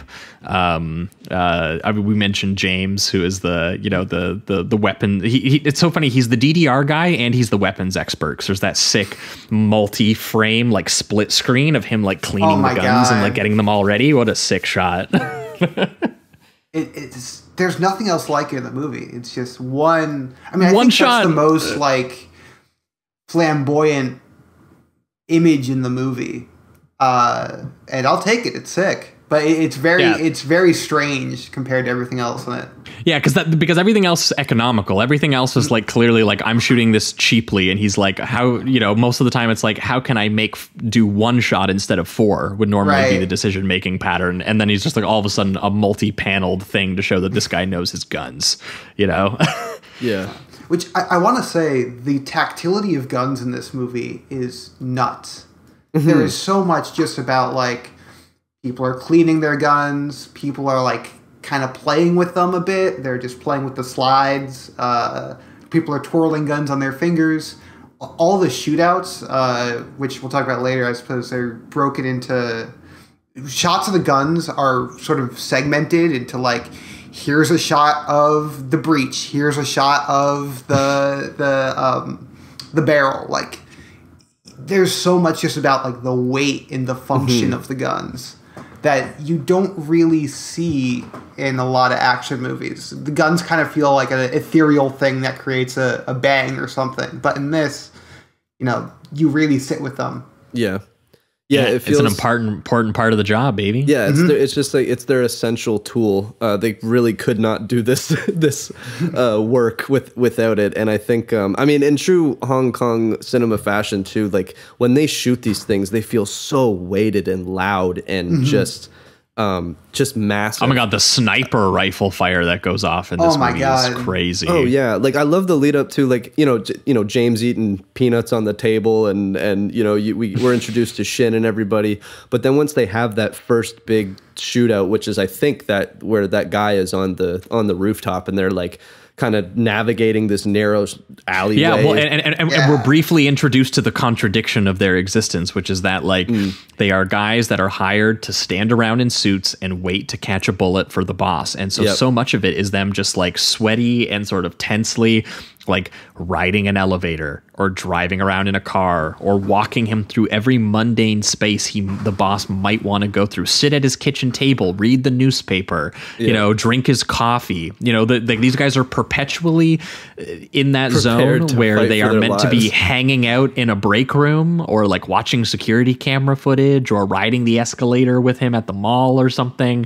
And at a moment's notice, you know, and it's so funny. One character, I think it's Roy at one point, he starts losing it. He goes, you know, we're born to see action, not stand here all day. Like it's almost unbearable how much waiting they have to do. And Johnnie To like totally makes you wait for it too. Yeah. Even though it's like an 80 fucking minute movie, there's like so much of this movie is like, it is plotless. It is guys sitting around, walking the boss around, waiting for them to be attacked. And then eventually, right after he says that, you know, I can't stand here all day any longer, they trigger that first sniper rifle attack scene where it is, you know, positioned on kind of like a high rise or maybe over some sort of like parking structure right above them, just shooting down. And even the filmmaking really emphasizes the kind of confusion and even during the action scene, the waiting. Like it is like, when's he going to take his next shot? When can I get around this corner? You know, and the imposing sort of shadows on the alley walls or the guards like aiming down sight at the sniper, wondering if like they're the next one who's going to be taking a bullet. Even the camera will like drop to the ground, like right next to like the Mercedes Benz they're like taking cover behind. And you know, so much focus and in camera placement and editing on just like the stillness of their surroundings and the damage that could happen to anyone at any second. Oh yeah, and the like the strategies that they take, especially initially when they're trying to find out where the gunfire is coming from, and so they're hiding in between two of their cars that they've parked, and the one guy just like throws up his jacket, which honestly it seems like a good idea, but nothing happens. So they're like, oh fuck, like they just like what now kind of thing, and the one guy decides he's like, all right, I'm just gonna go for it, and he kind of just moves out into the open and goes into a side wall, just full send, yeah. And so the guy starts shooting. But what's brilliant too is that the camera kind of pans over with him, so it shows that after a certain point the guy can't see him anymore, so he's actually safe on that side of the wall. And I just like the constant communication that they have together, and then the camera following them in certain ways, so you can actually get the logistics of everything that's going on too, is really well controlled and honestly brilliant. And it's also exciting because it's so loud. And you also have like a guy, I think another guy goes to the left side and goes under these like advertisements, like a tarp. Yeah, like a tarp something. advertisement, and then just starts running. And they have this amazing shot where it cuts back to the sniper rifle point of view, and you can see the guy, or at least the tarp, kind of moving along, but it looks like it could just be wind. And so it's just amazing how he connects all these shots together. It's a great sequence. And I love how, I mean, this might sound like a kind of obvious thing to say about the film, but like how every shot there really has a clearly communicable purpose. All the action scenes are, because most of the movie is, you know, it's a hangout movie. You can take in the frame however you want. It's pretty relaxed. There are a lot of wide shots and long shots, but the action scenes are broken down into like basically just cause and effect, shot after shot. And even from the start, when there's the massacre in the restaurant, there's the first like real suspense scene has these guys going through the restaurant's kitchen, and it's just these really slow camera movements where the camera will not move unless they move, and it won't see something unless they see it. And the whole movie kind of keeps that ethos where you're not going to see something unless a combatant is also seeing it. Yeah, it's very like artfully functional in a weird way. Like it's not someone just like you're never under the impression he's like bored behind the camera, or he's just showing you something for the sake of logistics, but he's keeping the geography clear and at the same time like making very, very deliberate and mannered choices that are suitable to the characters and their environment, to the kinds of situations these guys would find themselves in, to the kinds of sight lines that they would have, to the kind of, you know, to the unbearable amount of anticipation that you would have, because sometimes you're looking at something and it's so still and you're like, no other action sequence would focus this long on this character's point of view looking at nothing. But then it's like, maybe he sees a guy, you know, just come around that corner or something. And it's that's where he milks his tension from, which is really skillful. And also, you know, clearly very helpful when you can't, you know, your name's not John Woo, and you can't afford, you know, huge set destroying budgets and sparks and motorcycles on fire flying over people. And like, you know, so on one level it is functional. He's making functional choices based on his production limitations, but it's one of those things too, where he's very carefully crafted the perspective of his characters to match it in a way that, you know, you have to be really intelligent to get that across. And it doesn't lose, you know, if you still go into like a movie like that wanting the brotherhood and the shootouts, and it's not as hyperactive or as like filled with pageantry about it, but it's all there. And it's done in a more like, these are the guys who kind of see the more mundane, unheroic action of like being a triad bodyguard when the dude's going shopping for his wife.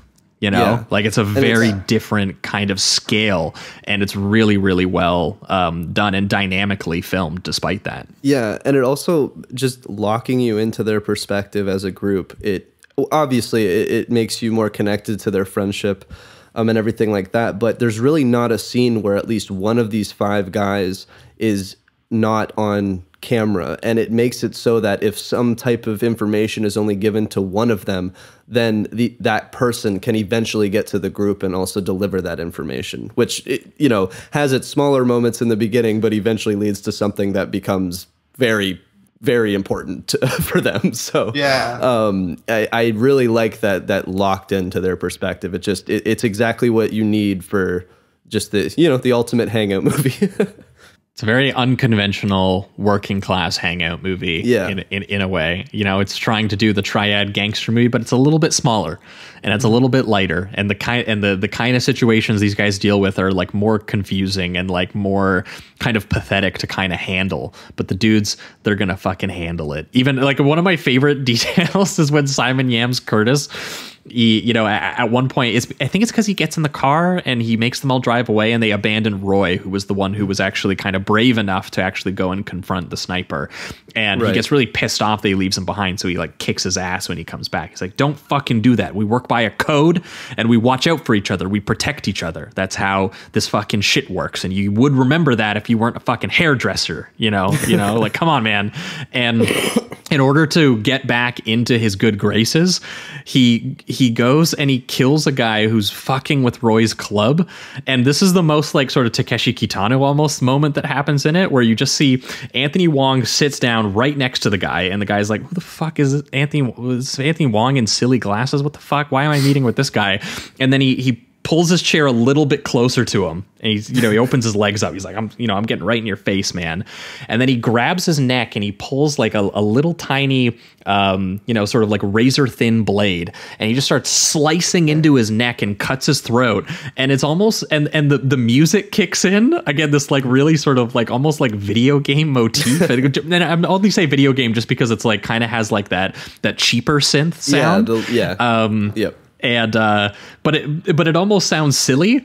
And then the guy is like holding his neck and he's falling. He's like knocking shit. It's almost slapstick. Like this guy is like dying and knocking shit over. But again, that's where I kind of got a little bit of that violent cop quality of like, that's how a character is meant to respond to that level of violence in this world. It's not treated as like, like the scene from like Eastern Promises or something like that, where it's the most like harrowing neck slice you've ever seen or something. It's like, no, this is a guy who's like, yeah, some pathetic loser who's, disrupting my friend's nightclub. He's just going to slapstick die on the side of the street or something because he did that, It's so and then I'm going to drink some brewskis with my boys. Yeah. Because it's just so nasty still, though, because it's a single razor blade that he cuts. And there's this great shot of he puts it down on the table the guy is sitting at, the guy whose name's literally Rat. And then he leaves and he locks the doors to the restaurant and he pulls the shutter down, and it keeps coming back to Rat clutching his throat. He just won't die. Because I mean, it's one cut. It takes a while to bleed out. Yeah. And then he starts trying to leave, and he starts like throwing himself against the shutter of the restaurant. And then it just cuts to Anthony Wong outside, like hanging out, like nothing's going on. And it's slapstick, but it's immediately followed is the pool. Well, yeah, but that's just it. That's what I mean, is that like for some reason the tone is like that because that's how these characters, it's routine in their world, in their specific eyes, in that kind of way. But like the actual scene is obviously like that's how they kind of, you feel like they kind of cope with it, like how do you immediately go to brewskis and smoking after doing something like that? You have to have something kind of a little bit broken in you. But that's why all of these guys relate to each other, because they all exist. They're like, we all do this job. We're the kinds of people who relate to each other. We couldn't relate to normal people. Like Anthony Wong was bored as fuck cutting hair, but he's like, but with my boys, that's a different thing. Something we didn't mention earlier is Anthony Wong was briefly a hairdresser. Oh, really? Oh, dude. He loved hairdressing then. That's awesome. Well, but he left hairdressing to be an actor. So, Okay. No, he's throwing a shade then. Yeah. Yeah, he's going to have the boys. I will say the mission is like, for any of those sick freaks, myself one of them at times, who's like, oh, every movie, it's a documentary of its own making. The Mission is a great documentary of its own making. Yes. It's about the making of The Mission. It's about hanging out with your friends. Yeah. Not being a hairdresser anymore. Making skillful professional choices. Pranks. You got to follow the boss around everywhere. I love too that like we just were talking about the slow death of one razor cut to the neck, and then you have that pool sequence of them being casual, and it ends incredibly lighthearted when the guy's just like, could you give me another cigarette after the thing sparks up or whatever. And they all just laugh as friends. Like there is almost a dark humor to a lot of this that I hadn't really realized watching it, because I'm almost just convinced of their friendship while you're watching. There's some great humor. One of the funniest One of the funniest details in the movie that goes completely unaddressed is when the boss realizes that none of his criminal pals want to hang out with him anymore, and they actually make sure to leave rooms ahead of him so that they don't get shot. And he's actually a little disappointed because he's having dinner with all of his pals and they're talking about the Super Bowl and shit like that, and then they just go, yeah, so we're gonna leave, and you need to leave like a few minutes after us, by the way, you know, and all of your bodyguards, because we don't want to get fucking sniped. Oh my god, yeah. It's hilarious just having that balance and understanding for that to still feel almost lighthearted. I think he accomplishes that, and that is it's very cool. Yeah, it just shows the casual, routine, kind of second nature way these guys have learned to deal with the job at hand. And they treat it just like an occupation, like anyone would treat clocking in at the grocery store. For these guys is what they do, which is taking a bullet for the big man who has money, as if you are an ancient warrior of old or some kind. And that's why the camera is justified in remaining so calm, even when it's going to show you something that someone else would shoot spectacularly. Like for example, we should get into it. The mall sequence, one of the best directed Johnnie To sequences of all time. One of my favorite shootouts, probably of the 90s. The visual use of the escalators and the levels and the pillars and the reflections. Yeah. Oh my god, it's stunning. It's almost a painting in how minimal it manages to be with it still. Yep. And yeah, as these hitmen just start coming out of nowhere in the mall, essentially, but it's done in this way where like the hitmen are trying to take out the boss, and they're almost operating in like this slow moving zombie. Like I thought of Romero's Dawn of the Dead a little bit, not just because it was a mall, just and they're because all dressed in disguises too. Like one's a security guard, one's this guy pulling a janitor cart. All the bodyguards are as still as fucking sculptures, and the camera is like completely stationary. The blocking is so precise while they're behind the various things, and the way that they're looking at angles, and the way they spot like a guy on the other escalator going across who looks like he's doing something funny, and the editing rhythm of the guy, seeing that glance in his eyes and then whipping his gun out and pulling it. It's so tense, and it's somehow tense and beautiful without having to do any of the big or expensive things that another action filmmaker would be forced to do to get that across. It's really incredible filmmaking. Yeah, the lead up to like I just love the way that the mall looks initially before the shootout even begins, and they do that awesome shot where they're both going, I think they might be going down the escalator and the security guard way across on the other side of the mall is going up, but they just start staring at each other knowing something is off, there's a conflict about to happen. But even before that, the way that they've set up these shots within the mall, it looks like just like a maze and a labyrinth. Everything kind of looks the same. The escalators are piled on top of each other. And it also kind of has a little bit of that. It's not the same because it doesn't go into like any horror aspect, but it has this weird feeling that the mall has been suddenly emptied out before this all happens. And it's a similar thing to the supernatural thing we were talking about in the restaurant. It's just not quite as, doesn't do the horror element, but it's there, and it is kind of cool and odd. I do like it. There's that great wide shot too of all the lights in the mall going off before the shootout. Where it's like the mall is closed, so you see like the mall's like 4 or 5 stories, and you just get this wide shot seeing like lights on the 5th story go off, lights on the 4th one go off, lights on the 3rd go off, and it's just a very lonely, cold space. Everyone's posed behind pillars, and the camera's like it's either still or it's like very slowly panning across. I mean, I was surprised. I thought of like, I don't know, last year at Marion Bad or something, watching it this time, where you just have all these, sculpted figures standing and the camera drifting between them. And a lot of the action in this sequence even happens off screen, where someone will be shooting and you don't see like a reaction shot of what they're shooting at. There's a great shot where it's like Mike, his gun is like in the center of the frame, and he's angling at something off camera, and he's shooting, and he's like not blinking. No one else is looking in the same direction as him, and you assume he got someone, or he got someone to go back and cover or something. Yeah, because he's just like shooting up the escalator or whatever, right? And then there's other shots where you see POV shots and you get them like, you know, they think that there's a guy up there, but like they're like, is he gonna make a move or? Yeah, it's the minimalism really, like the minimalist movement of the camera, how the movement of the actors, the fact that it's just this like white sterile space that they're all standing in. It really is one of the most, you know, arresting things in his filmography. Yeah, and that I do love that insane sort of quasi gag where the janitor is listening to electronic music in his like fanny pack, like you know, Walkman, and he gets caught in the crossfire and then is revealed to be a would-be assassin as well, that he had a gun behind him the entire time, which is like one of the funnier details because he doesn't end up dying, but he gets shot. And so later the boss gives him a big fat like cash tip.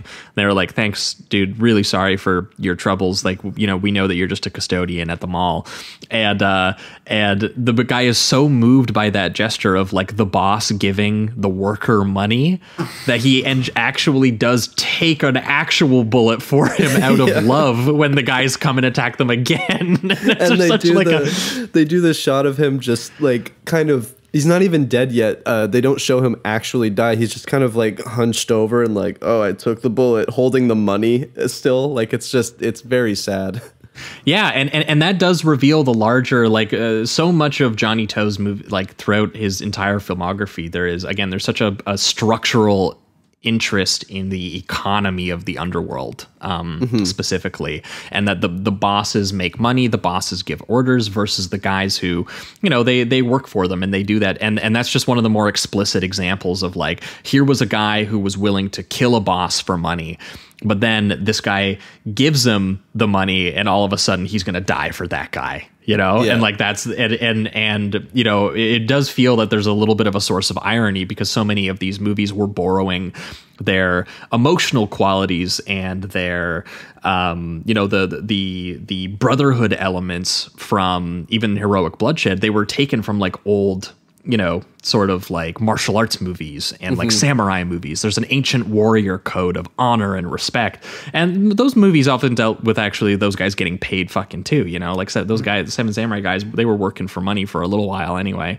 But very much you could tell that Johnnie To's interest in this was the fact that, you know, what these guys have to do for money and whether this system is actually helpful for them or whether they, you know, whether there is actually any sort of source of honor in it, which definitely gets revealed when, you know, we get kind of two sections before we get this reveal. It's first right back into the playful boredom games, fixing the boss's car, lounging around the house, kicking around some paper. You know, kicking around some paper for, I will say that's almost like a minute or two long sequence. I love it's that so sequence sick. so How much. long they just, I was like just hanging with the boys right from Top Gun, you know, and then so bored. Yeah, but until they manage to tail a hitman back to the hideout of whoever is sort of orchestrating these attacks, in which case there's another sort of show-stopping, you know, shootout sequence that involves them hiding out in like some really tall grass with that amazing shot of like the smoke plumes coming out of the grass and everything like that, and another sniper taking, you know, really, really heavy shots at them from inside a dilapidated hideout, which I will say that the hideout having like all these newspapers like strewn all over the interiors is like a really interesting choice, and the broken highlights on the broken glass is really cool. But they essentially trade shots with this sniper until they can bleed him dry so that they can question him before very coldly executing him like they do. And what they find out is that it was Lung's friend is actually behind these attacks. The owner of the opening restaurant we were hanging out in, a character we see a couple times called Fat Chung, who, you know, otherwise just kind of seemed like a fun dude to hang out with. You know, he, you know, and I when they sit him down and he just goes, "Look, I admit it. Okay, I tried to kill him. You know that. You know, I'm an old man. I'm tired of serving a boss, and I fucking did it. So I accept my fate." You know, but it's that sequence really where the expression of the, you know, the overall sort of structural thematic stuff really kicks in, where it is like he is saying, you know, at a certain point, we used to be equal young men trying to make a living. And now, like, your family is in charge, and this is like a feudal dynasty, and I'm sick of this shit. And, you know, I don't want to, you know, have to do that. And at a certain point, all the other characters kind of end up agreeing. They kind of go, you know, shit, we relate more to each other as like the guys on the ground than we do our boss, who we are completely, in some capacity, expendable to. And when the characters become expendable, that's when it gets brutal. Like when that guy just gets his neck slit, or when Fat Chung just gets executed through the chest while he's eating his last meal, which I will say, he takes his bullets without flinching, and he keeps chewing. He looks like a fucking legend. It's so fucking legendary. He looks annoyed and exhausted, and he's just like, oh man, all right, well, at the very least, I'm gonna enjoy these noodles, you fucker. Like it's so great. And the squibs are pretty big in his chest and everything too. It's awesome. He takes a brutal shooting. It is wild. And then just to have that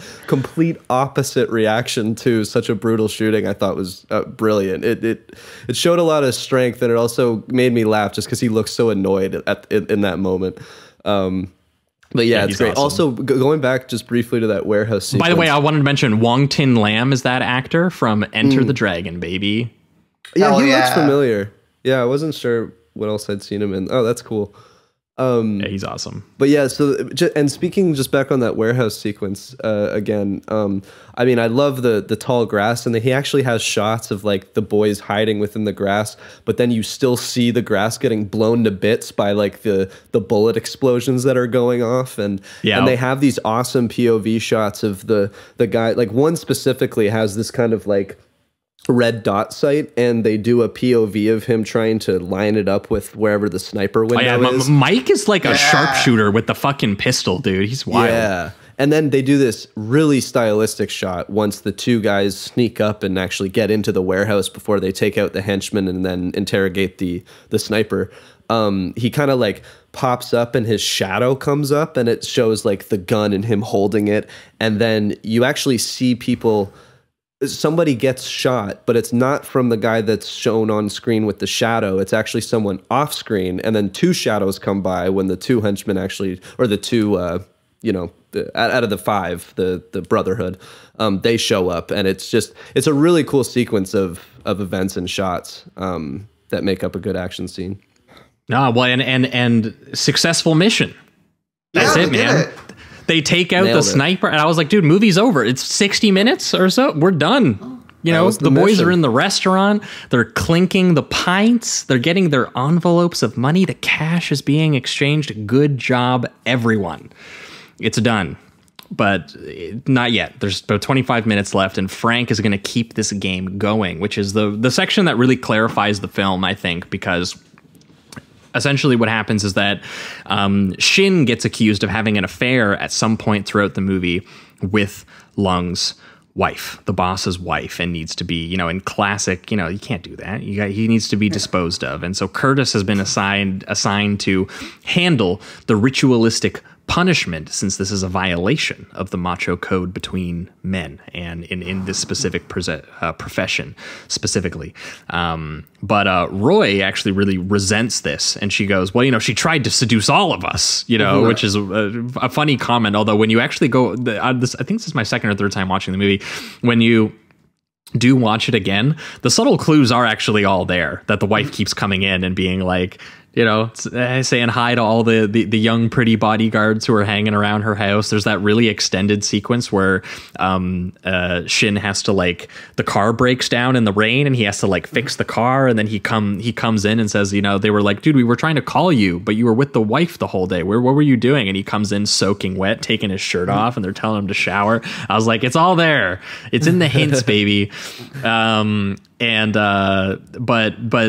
Roy goes, look, this guy's young, he's inexperienced, and we're all friends, and we're supposed to protect him. And so they face a kind of institutional contradiction that has been established by the movie, which is that honor and codes say that this kid must pointlessly die, but also that his mentor and friends, you know, are to protect him. It's what these guys do. They look out for each other. It's how they have survived. It's how they got the job done.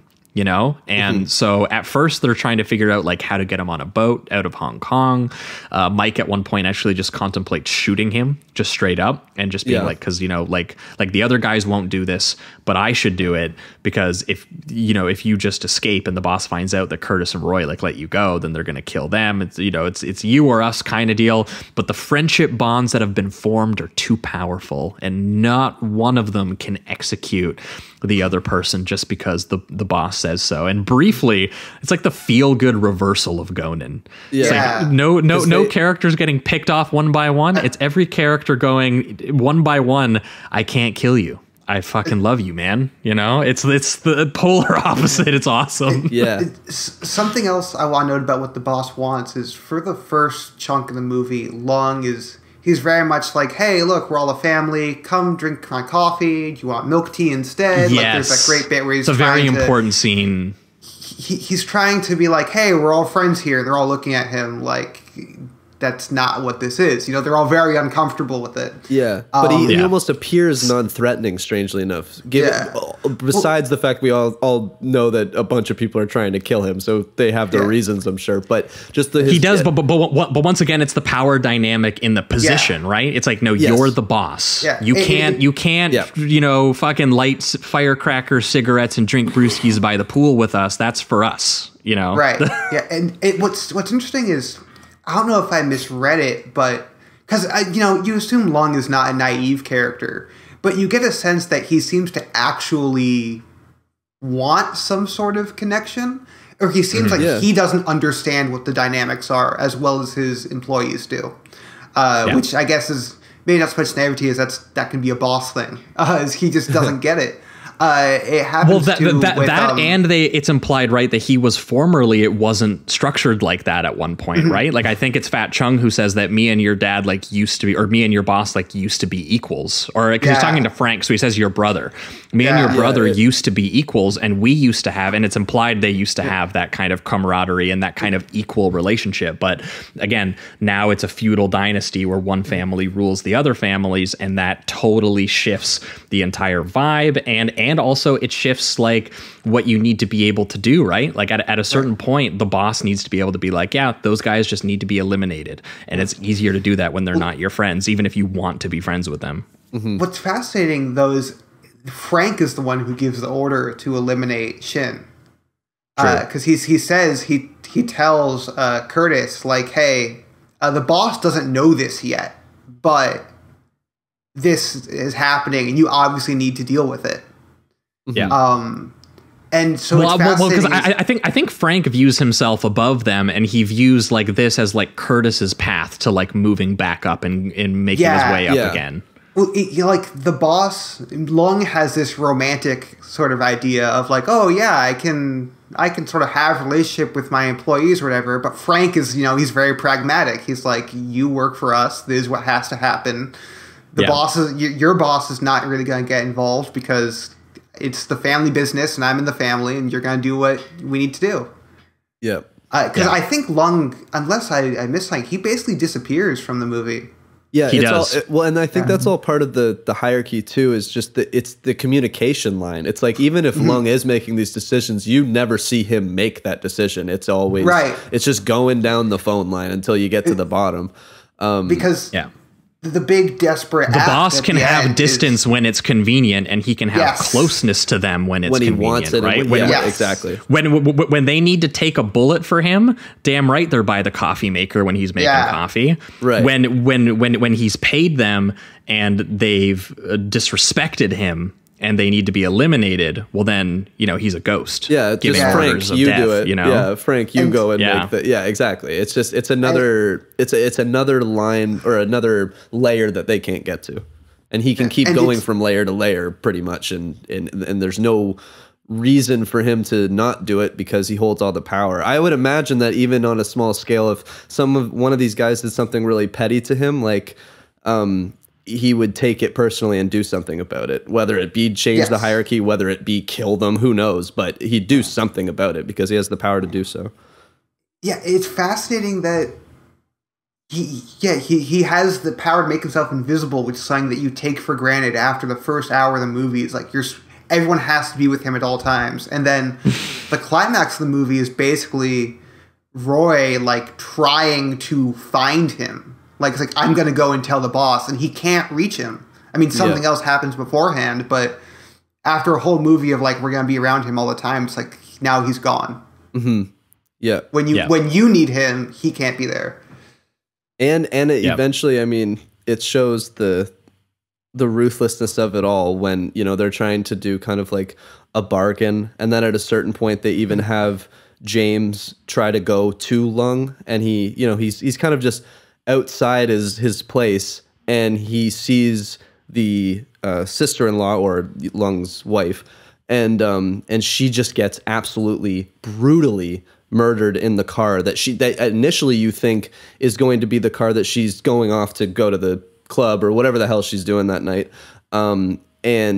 And it's, again, so coldly done. So when he looks at it, he's like, well... My favorite detail is it's also done by two stone-faced henchmen who have taken their employment positions, where it's like those could have just as easily been them, where they're just anonymous dudes in suits who were hired by the boss to do a job. Yeah. And here they are just murdering his wife, which is when... That's when the full reveal of the sort of...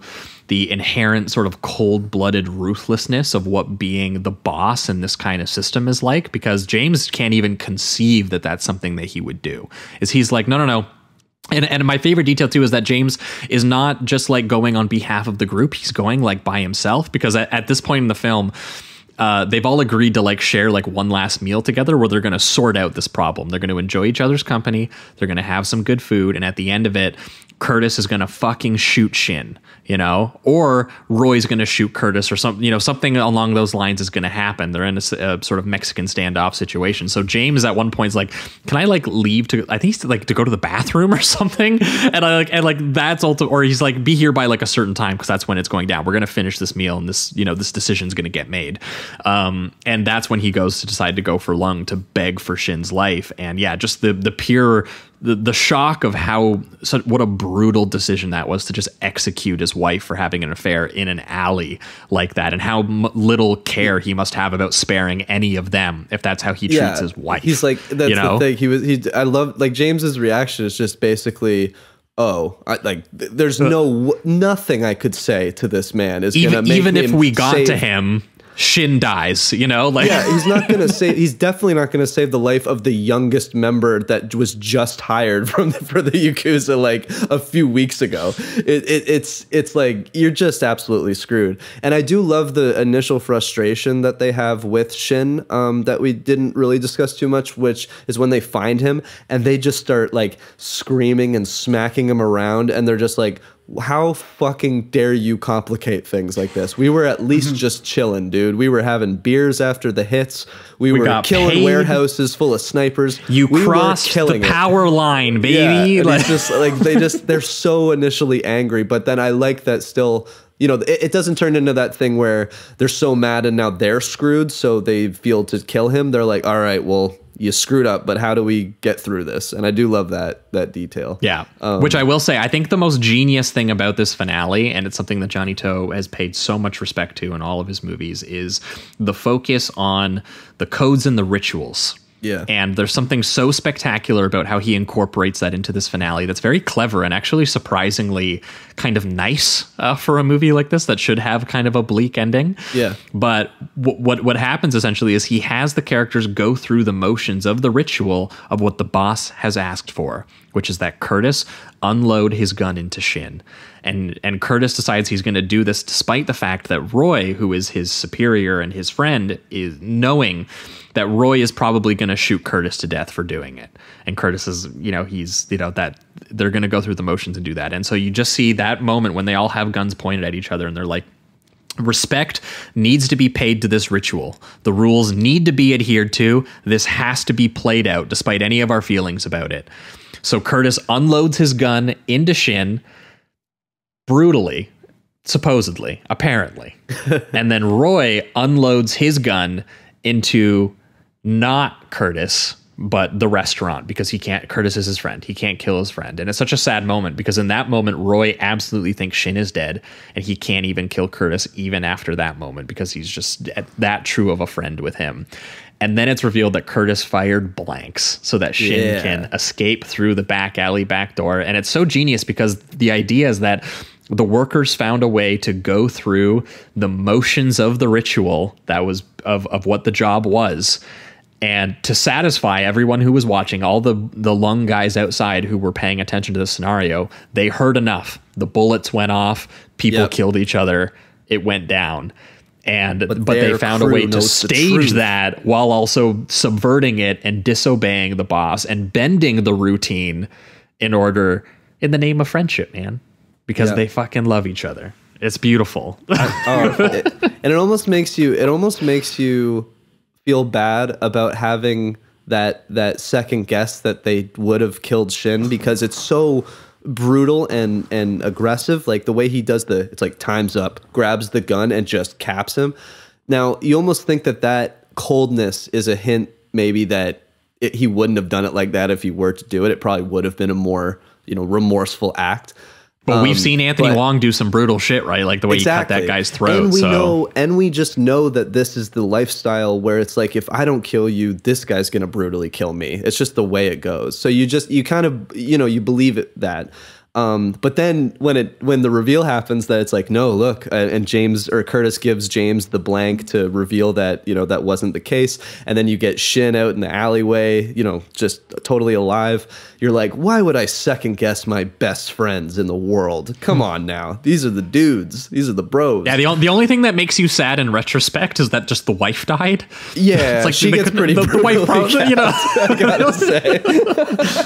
That is RIP to the wife for sure. She got a raw deal on that one. The guy. I mean, but she she also, I guess, homies, wasn't in the hangout scenes. Wasn't quite dudes rocking. I guess. I don't know. They didn't include her in the plan, unfortunately. It's a bummer that her girlfriends didn't pull through somehow. Some weird elaborate plan. It's a bummer, but yeah.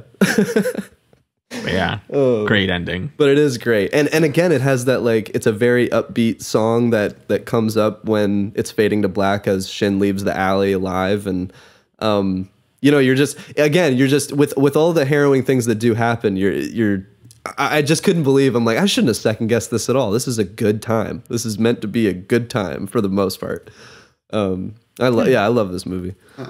Yeah. Well, pivoting towards maybe the reductive rating round on this one, this is a very high 4 for me. I really, really love this movie, and I have a feeling that I'm gonna go through some more Johnnie To, and I'm gonna come back. But this ends up being one of my favorite Johnnie Tos, and part of it's helpful when a filmmaker this skilled makes their hangout movie, because it's the movie you find yourself typically wanting to return back to and wanting to be like, I just like the atmosphere of hanging out with these guys, with these actors, doing this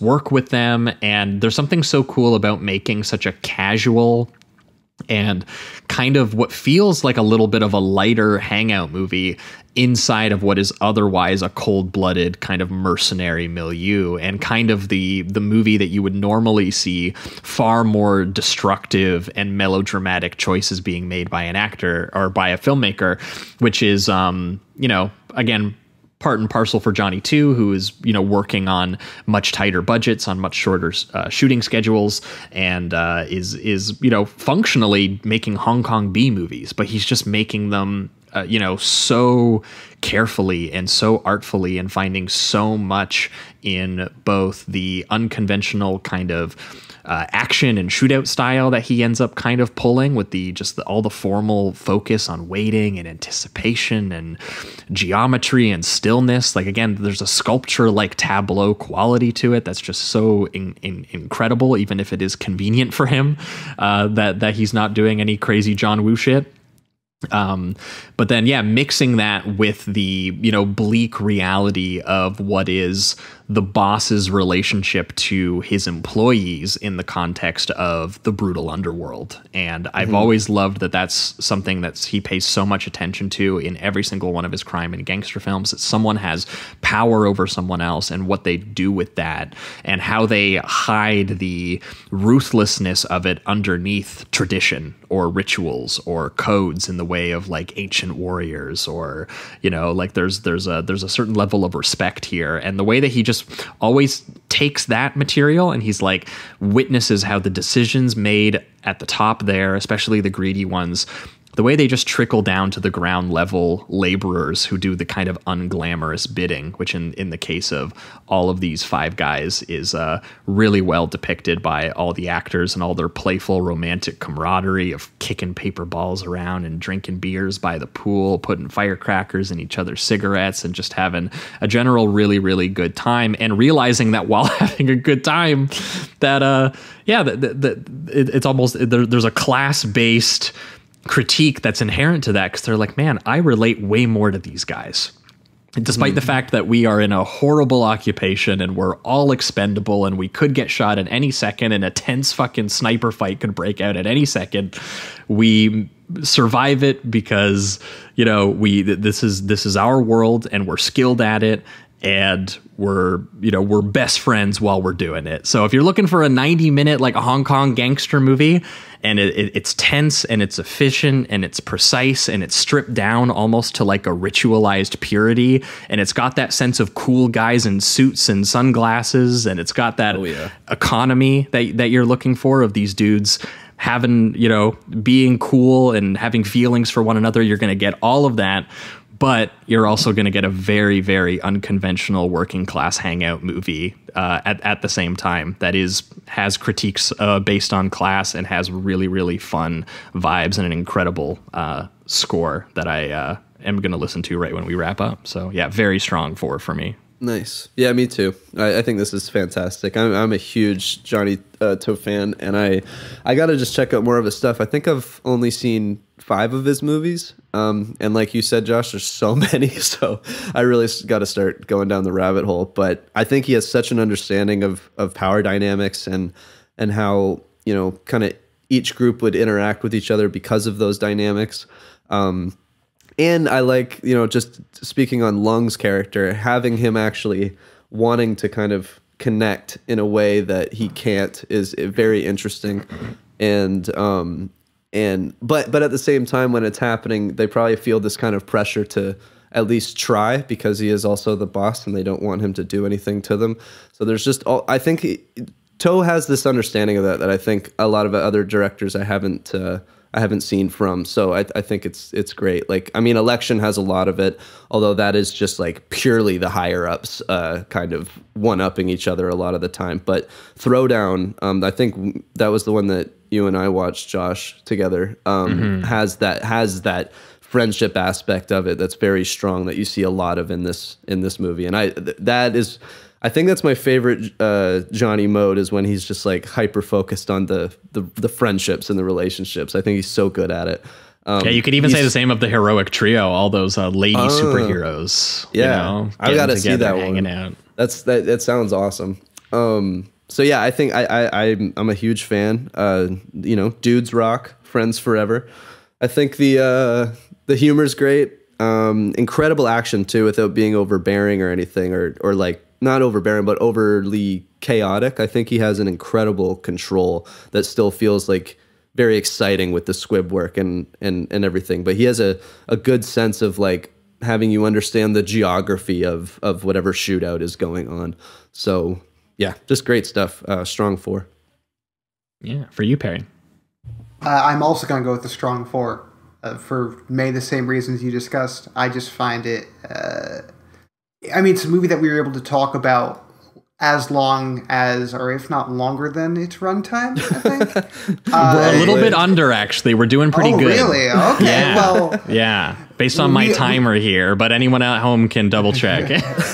we approached its runtime just talking about essentially only the character dynamics. Like, the character dynamics in this movie There's are hardly so good. a plot. There's hardly a plot. Like it doesn't need one, you know? It's just such a strong crime drama. It was really a joy to revisit this one after so many years.